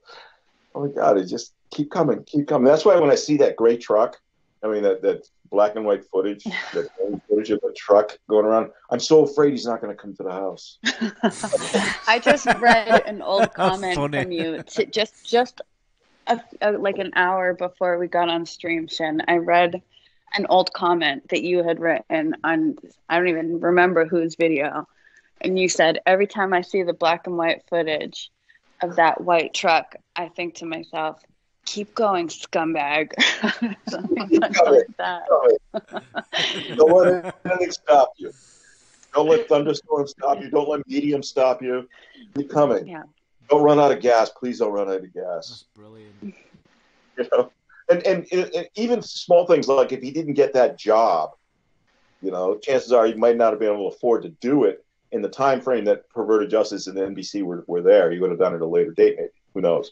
Or they would have just picked him up. Yeah, or he hadn't have gone in the chat room that night and hadn't have seen that specific decoy, Sherry Twist.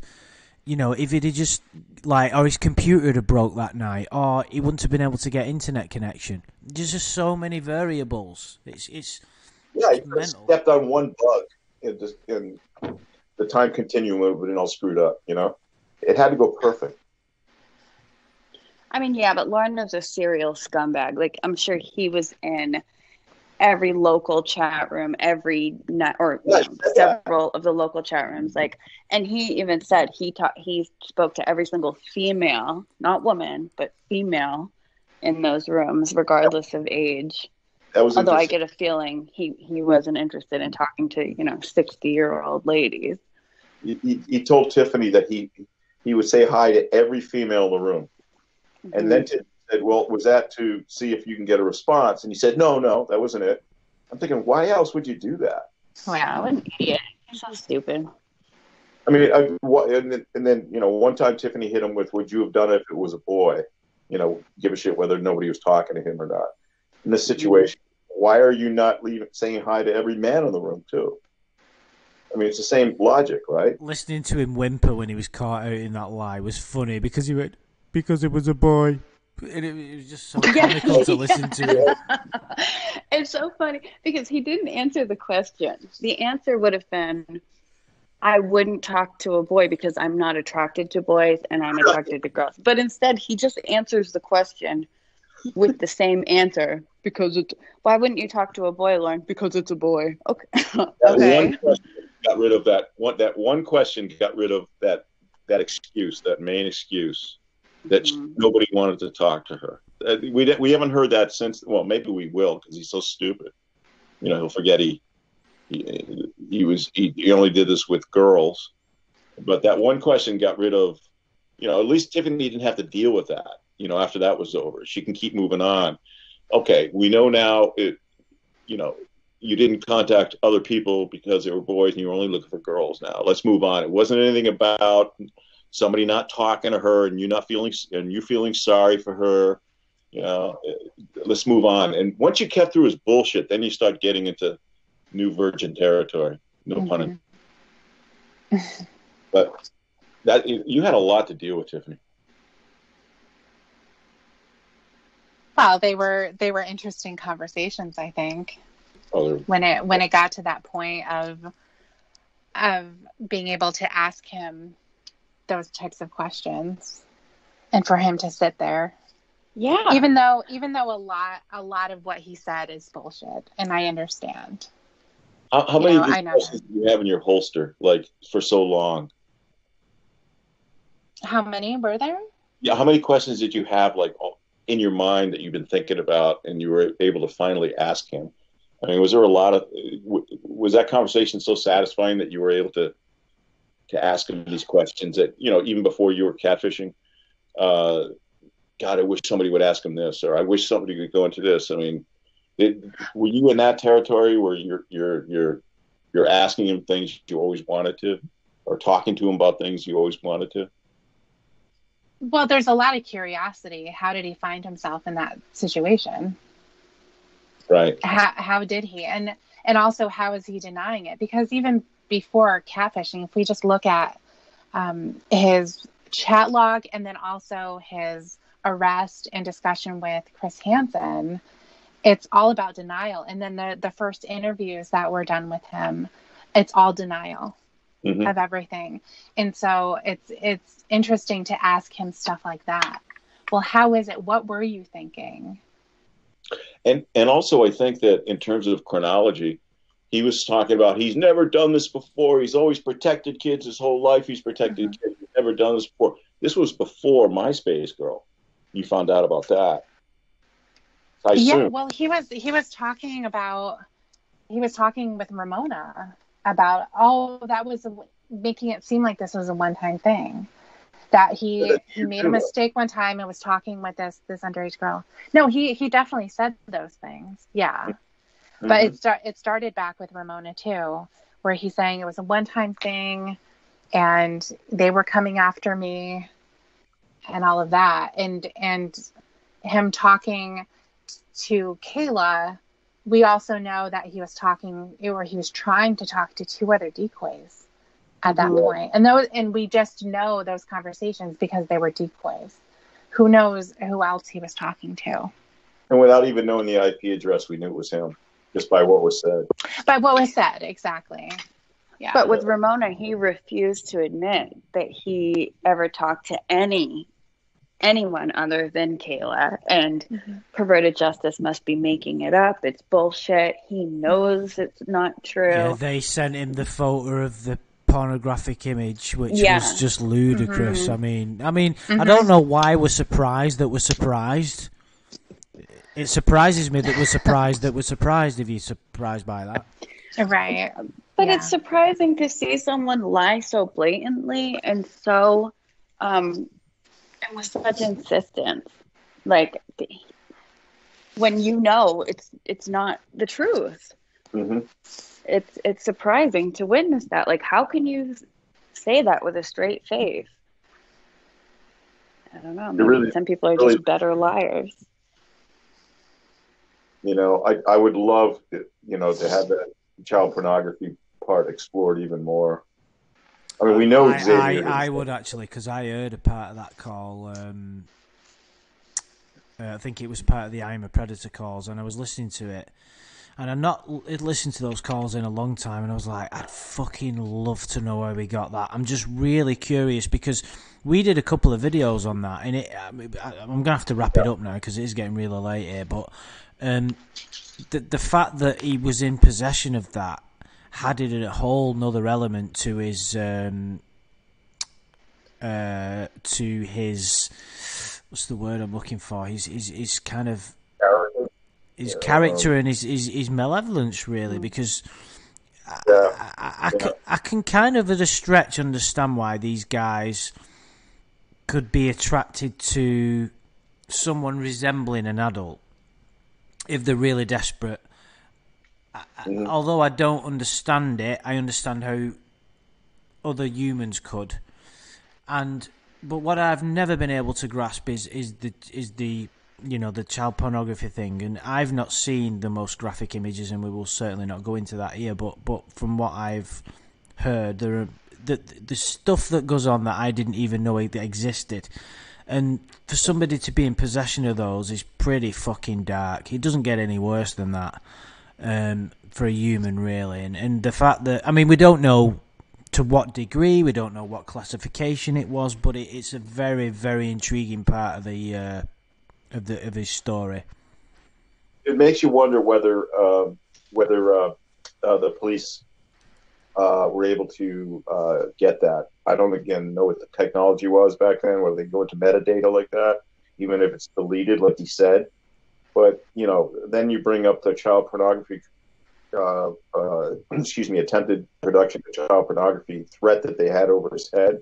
Maybe you combine that with the camera and also what he said in the chat log, and also his history of having some of it on his computer. Maybe I don't think we'll ever know. We'll never know that now because it didn't go to trial.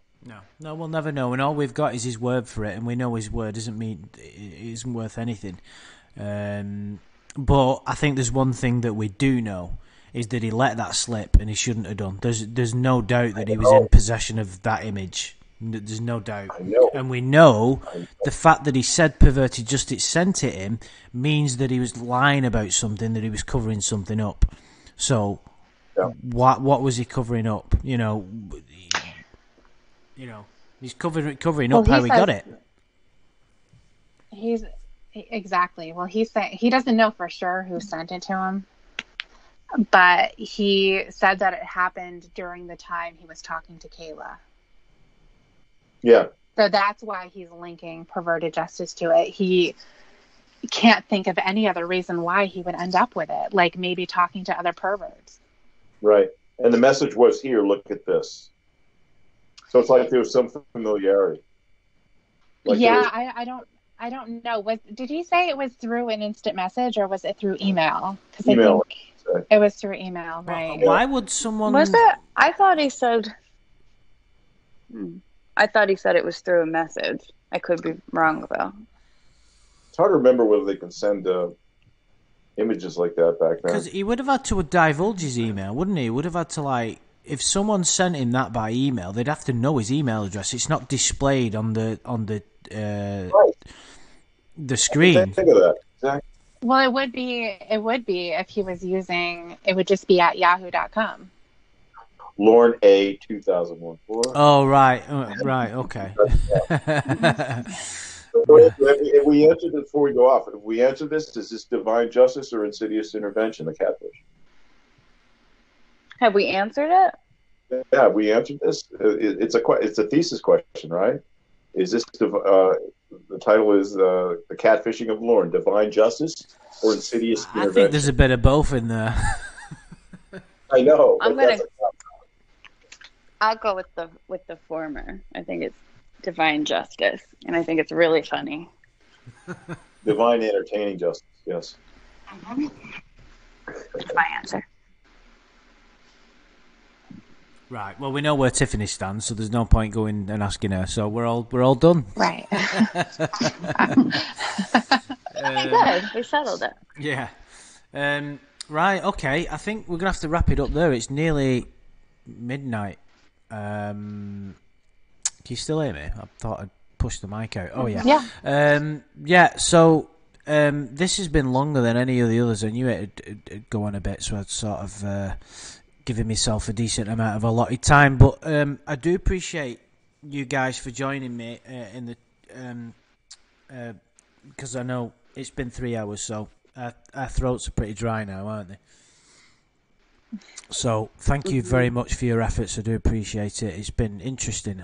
We knew it would be. I mean, we could go on for fucking ever, couldn't we? It's such a... Isn't it like... It's fucking... Like, there's not that much to the case, but yet there is. Do you understand what I mean? It's a pretty straightforward legal scenario, but yet the sort of intrigue that it spawned is just remarkable. I just can't fathom it. Well, now I think we can unabashedly go back into a deep dive into either the chat log or something. Now that we got the guilty conscious stream out of the way. I'm sure that we will do. Yeah, I mean, there's loads of... I mean, we could, we've not done the interview, the footage, there's other predators, there's all, there's parts of his lawsuit. I mean, the chat log, by my reckoning, actually worked it out, and it's going to be 2062 until we actually finish it. So, yeah, it could be quite a while. So, yeah, Tiffany, thank you for joining us. I do appreciate it. Thank you.